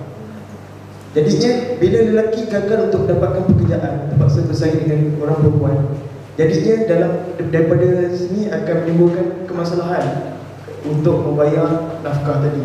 Jadi dia akan kembali kepada mahkamah syariah dan akan berlaku permasalahan di sini. Jadi adakah sesuai dalam konteks ini kita nak laksanakan kesaksamaan dalam organisasi ataupun pekerjaan?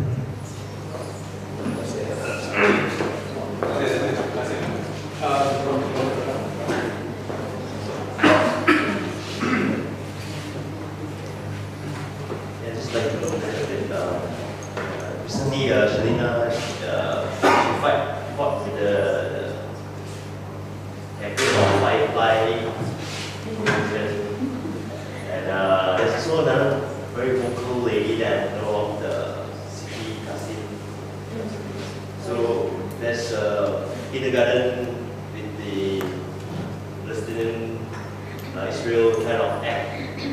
So, and they posted children just carrying very military clothes and ending the scene with the Palestinian killing all the Israelites. Yeah.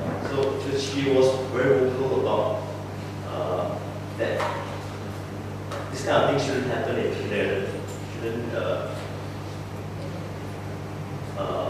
plant things that the ideology of thoughts that is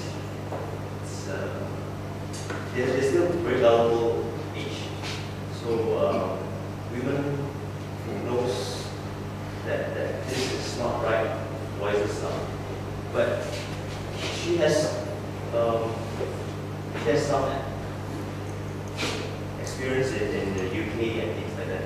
But what I noticed recently is government, as in federal, they're stopping or reducing a lot of students from going out from the country, their exposures and the applications. Systematically, they are changing and just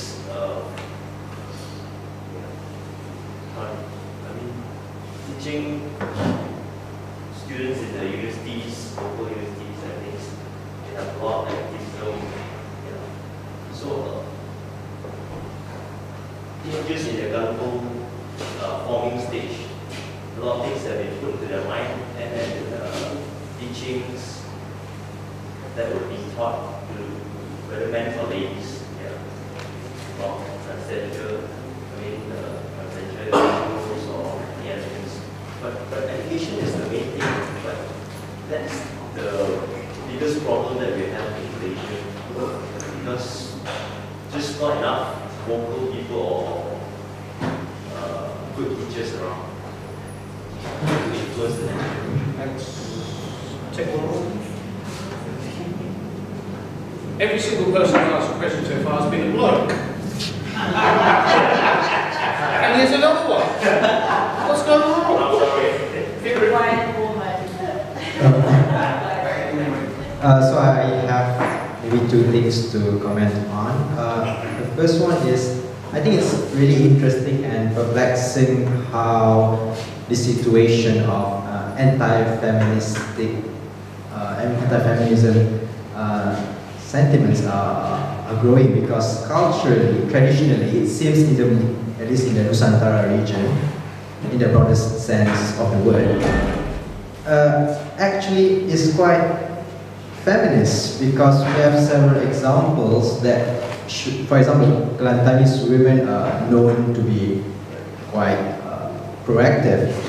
Aceh had 4 successive queens in the 17th century. So Minangkabau women are also known to be quite proactive. Yeah, entrepreneurial, in fact. I think it deserves a study if somebody can answer how does the situation turn around for the worse. And it will be a really interesting and fulfilling study. The second thing is Pankhurst, Emmeline Pankhurst. So I think one, she's a role model. We all admire. Next week, really. Yeah, I just want to come back on first generation suffragettes. Michelle, if you're going to be out there in the front line, the suffragettes were force-fed in Holloway prison because they went on hunger strike and so on. But it's quite interesting, the British ruling class really took attention, not because of the bomb throwing, the rock throwing, chaining of themselves, but when, what's her name, Emily Davison, threw herself in front of the king's horse in the Derby, and the poor horse came tumbling down, this finally got the attention of the ruling class. Oh dear. Okay, a number of different contributions from the floor. Who wants to take?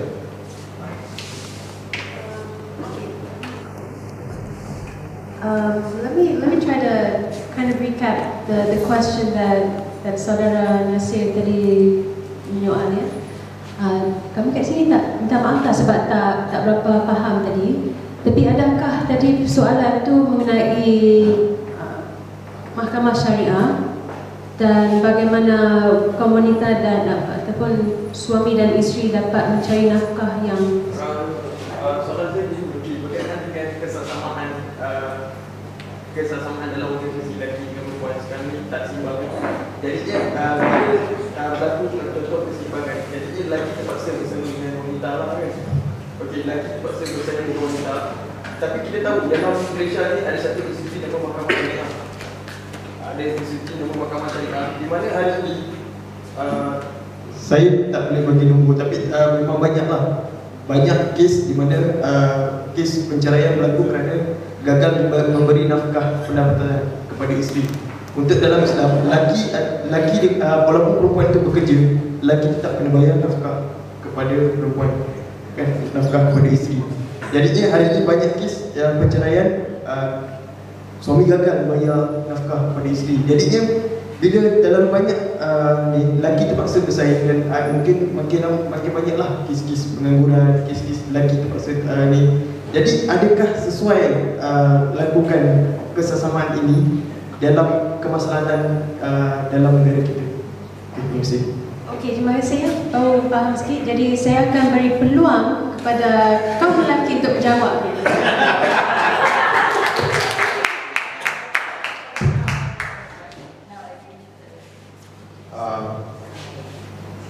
Okay. First of all, I think Nasir's question first. I think the problem of men not being able to afford alimony because they do not have a job. It's not because women are competing for jobs. Whatever. Okay. No, but you get what I mean.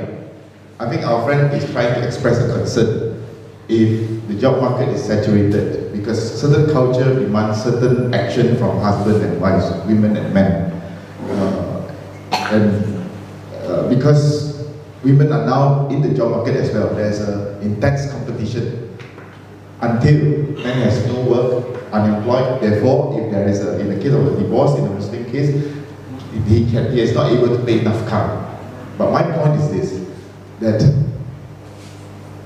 I don't want to comment on Islamic part because I have no idea whatsoever. But my point is, men today are not unemployed because of intense competition with women in the job market. As it is, the situation of employment is not very good in our country. I know because this is one of the issues that I constantly raise. Of course, the minister said we are now in a situation of full employment below 4%. But there are so many issues beneath this 4%. Yeah? But the fact is that the current situation is not because women are competing. Yeah, and I don't believe, I don't believe that even if we are able to increase women's participation in the workforce, in the job market, the problem would be men having to compete with women. I think everyone deserves to find jobs. Everyone deserves to find a decent job, whether you are a man or woman. I don't know whether I answer his question, but this is a matter of principle rather than a matter of religion. I like it that you raised about this international practices on gender accounting. This is nothing. I mean, I don't think there's many things new under the sun. This is nothing new. But the problem is our country. And as long as we do not tabulate women's contribution in that manner, the government can say, why should we distribute resources there? Because we do not see any contribution from that perspective. So I think it is very important, very important. And how do we do it? How do we do it? Let me acknowledge here that some of the best NGOs, civil society in Malaysia are women's group. For example, WCC, groups like AWAM, SIS. Brilliant research, data-driven, a lot of political advocacy. And I think, maybe I'm biased, I'm a politician. I think at the end of the day, political action is a very important component in our struggle, Prof. Arifin. Nobody's going to hand us the power or the silver plate. Nobody's going to say, hey, women today, let's go do this. I give you equality. No, it's not going to happen. It's not going to happen that way. Hey, you poor man or poor woman, I'm going to give you this. Well, I'm going to distribute. No, the suffragettes showed it to us that it is through intense political struggle, terrorism or not, maybe another session. Elite women versus grassroots women.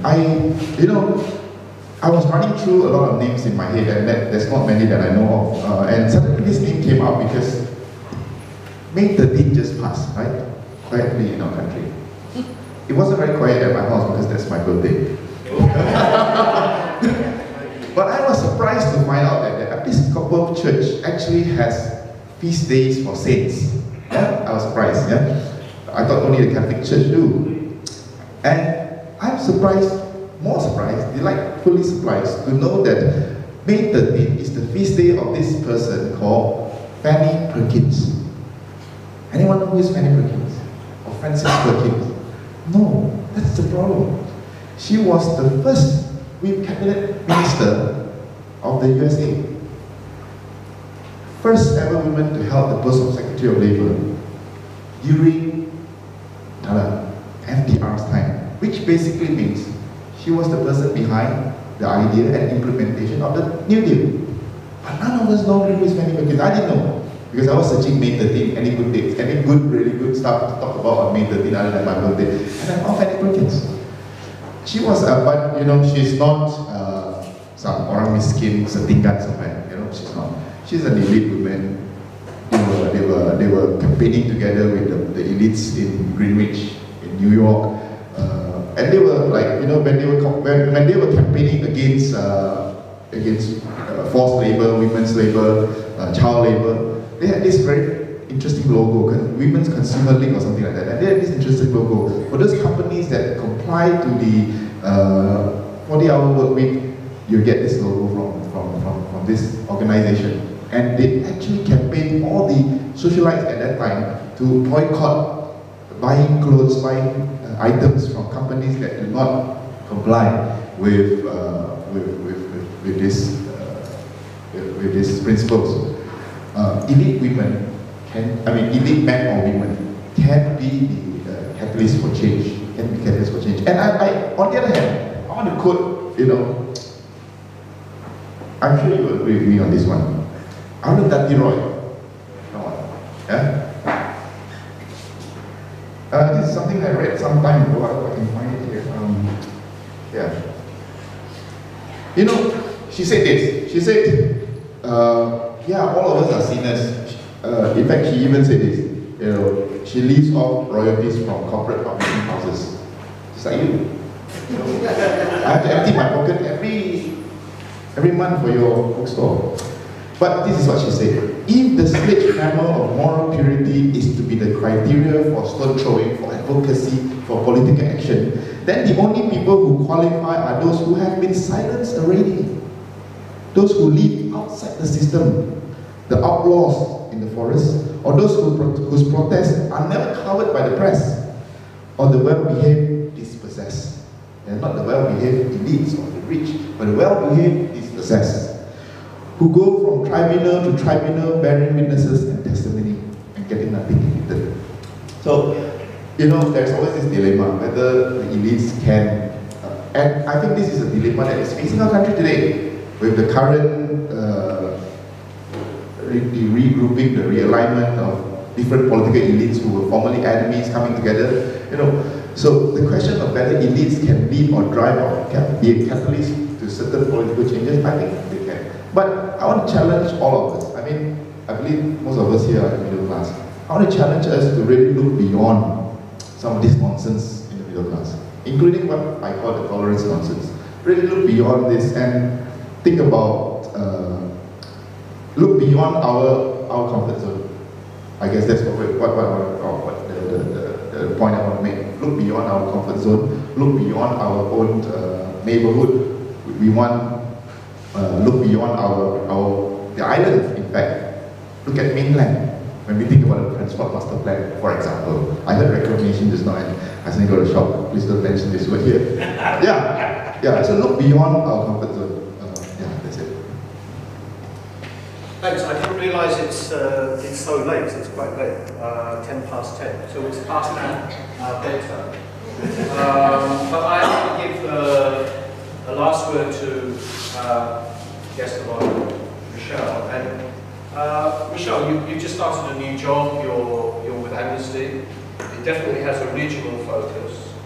Something very close to my own long-term campaigning has been around through something. I'm a chair of a working group in something called Asia Europe Equals Forum, which has been in existence since 1996. And I guess in my activist life, the thing I'm most proud of is that we have got legislation in place in European countries about the extradition of people charged with trafficking. Most of the trafficking is taking place in Southeast Asia. From a personal point of view, maybe over a drink we can talk about it more, what's Amnesty doing about what I see as a very, very important question in relationship to human rights and gender rights in particular, trafficking, particularly as Malaysia is one of the global hubs of, and Penang is one of the hubs within the hub. And where do you see your work with Amnesty going, particularly with regard to issues of gender and feminism? Thanks, guys. I was going to ask you about trafficking. And the thing is that if my work prior to this in Lawyers for Liberty has actually virtually nothing to do with trafficking. However, since I started with Amnesty, strangely enough, the most recently, if you recall, in May, I'll keep this short, last year, remember me when the boat people from the Rohingyans landed, and so Amnesty, strangely enough, you asked, is looking to launch a one-year anniversary report, probably at the end of the month. I was actually part of a mission that came to Penang, and also we went to Belante, because a lot of people actually don't know what happened to the Rohingya people that came on the boat. I think we saw videos on Al Jazeera of, men and women coming on the boat, crying, and then, no one knows where they went. So part of the mission was actually to find out what has happened. And so the horrors we discovered on that journey, a lot of it, there were people that were on the boat for 3 months, for 6 months, and then they lost track of time. A lot of people watched people die. And a lot of people that were on the boats were actually young women. Rohingya young women that either A, had nothing left for them in their own country, or B, because they have people here and they want to go and find their husband, their brothers, auntie, uncle here. And some of them were actually trafficked. And the issue here, which we have met with a lot of people, where they said, look, a lot of these women, I personally have met some women who, because their life wasn't very good, they had family that's already here, paid money for them to come here to get married off to some other guy that they never met before. And he's a 19-year-old, 18-year-old, and they're married to 30-year-old man, 40-year-old man. And this is essentially trafficking. But when you speak to the authorities think of it as what? But they willingly came here to get a better life, so aren't they complicit? So this is for smuggling and things like that. And then there's one aspect, and there's also a lot of gender relations within the Rohingya community, which a lot of people refuse to alleviate. They do not acknowledge. It is complex, it is different, and there are a lot of things that people say because there are aspects of the Rohingya communities where they are sometimes patriarchal. Women, from what I understand, are not allowed to work. If they were to speak with an interpreter, they have a barrier, so they can't speak with men. And these are just different practices. In Malaysia, there are also certain practices, but because of these things, a lot of people think, I don't have to bother with the Rohingya community because we're very patriarchal, they put themselves in the situation. And people fail to realize a lot of what is happening is because of government. The government delegitimized their existence. The ambassador of Myanmar has gone to see them in Belante and said, these are not my people. So this is the recognition of the state where they do these things. So coming back to it, after these experiences, there is a mass gravesite in Pokok where there is 200 graves of people that when they were found at Wang Kelian, they didn't know what to do with them. So the Islamic, I think police, the Islamic Council, or State Department together with Kedah, buried them in Kedah. And no one knows who they are, and because people just didn't pay ransom for them. So there's this entire huge situation happening in Malaysia. We all don't know, until we found the death camps, remember? And then we have authorities, and nobody has been pointing fingers who is complicit in that. There is a death camp. People have been dying, and why have they died? Apparently because after they've been trafficked there, family can't pay the ransom, family can't pay the money that they were paid, they were supposed to be trafficked, so they left them to die. They're found in cages, and then at least 200 people and more coming. But why nothing has happened? Only recently 4 people were charged, and they were all Malaysian people, and one of them was like a teenager, I think so, like a young boy. He's like 15, 16, so they said that this has been going on for 5 years, so this boy has been trafficking people since he was 10 years old. Does it make sense? I mean, so there are just raised more questions, for me. It's like, is anybody complicit in this? That's another question, because this trafficking has been going on for years. How come we don't know? Police don't know who, so the question is who is really part of this thing, because it's been allowed to go on for very long. And everybody that seems to be arrested and caught are the Rohingyas themselves. Do you really think the Rohingyas can carry out such a complex trade of thousands of people coming in and people dying of everything? So there's just this question of, well, what can we do about it? So Amnesty is looking at, it has gone on a mission. We'll be releasing a report on these situations, and after that our team is carrying on the refugee migrant project, because the thing about refugee migrant here, civil society struggle is not as well articulated as things against the national security bill, I was a part of that, and the advocacy in refugee migrants compared to we have dropped the ball ever since Irene Fernandez passed away. That's just my perspective, and a lot of us have left it. There are of course still people working on it, especially in Penang. There is a lot more work I feel after has been done in law. But I think it's really time for civil society to start regrouping, because there's a lot of things that we're not holding people in impunity. It doesn't just extend to people in Malaysia, but people who are living here as well. And I think we have all dropped the ball on that, because when we go for per se, when we go for all these things, Rakyat Malaysia, Malaysia, we are very xenophobic. We're xenophobic to our friends from other countries who come here to live and to contribute to the economy. And so these are things which we all need to just start looking into. And yes, Amnesty is like making a comeback on these things. Yeah, so I hope that answers your question. Good. It's really past our bedtime. The thing I'm sad about this evening is we all know Michelle, or those of you now know Michelle as this activist, this lawyer, troublemaker, loud mouth, noisy girl, all that. But she's also world champion hula hooper. And she brought her hula hoops, and she left them in the bloody hotel. What good is that?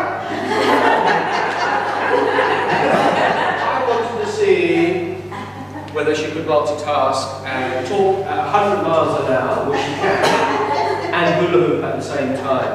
But we'll have to wait for another time before that's possible. Friends, let's give a warm hand to the man on the cell phone. Michelle.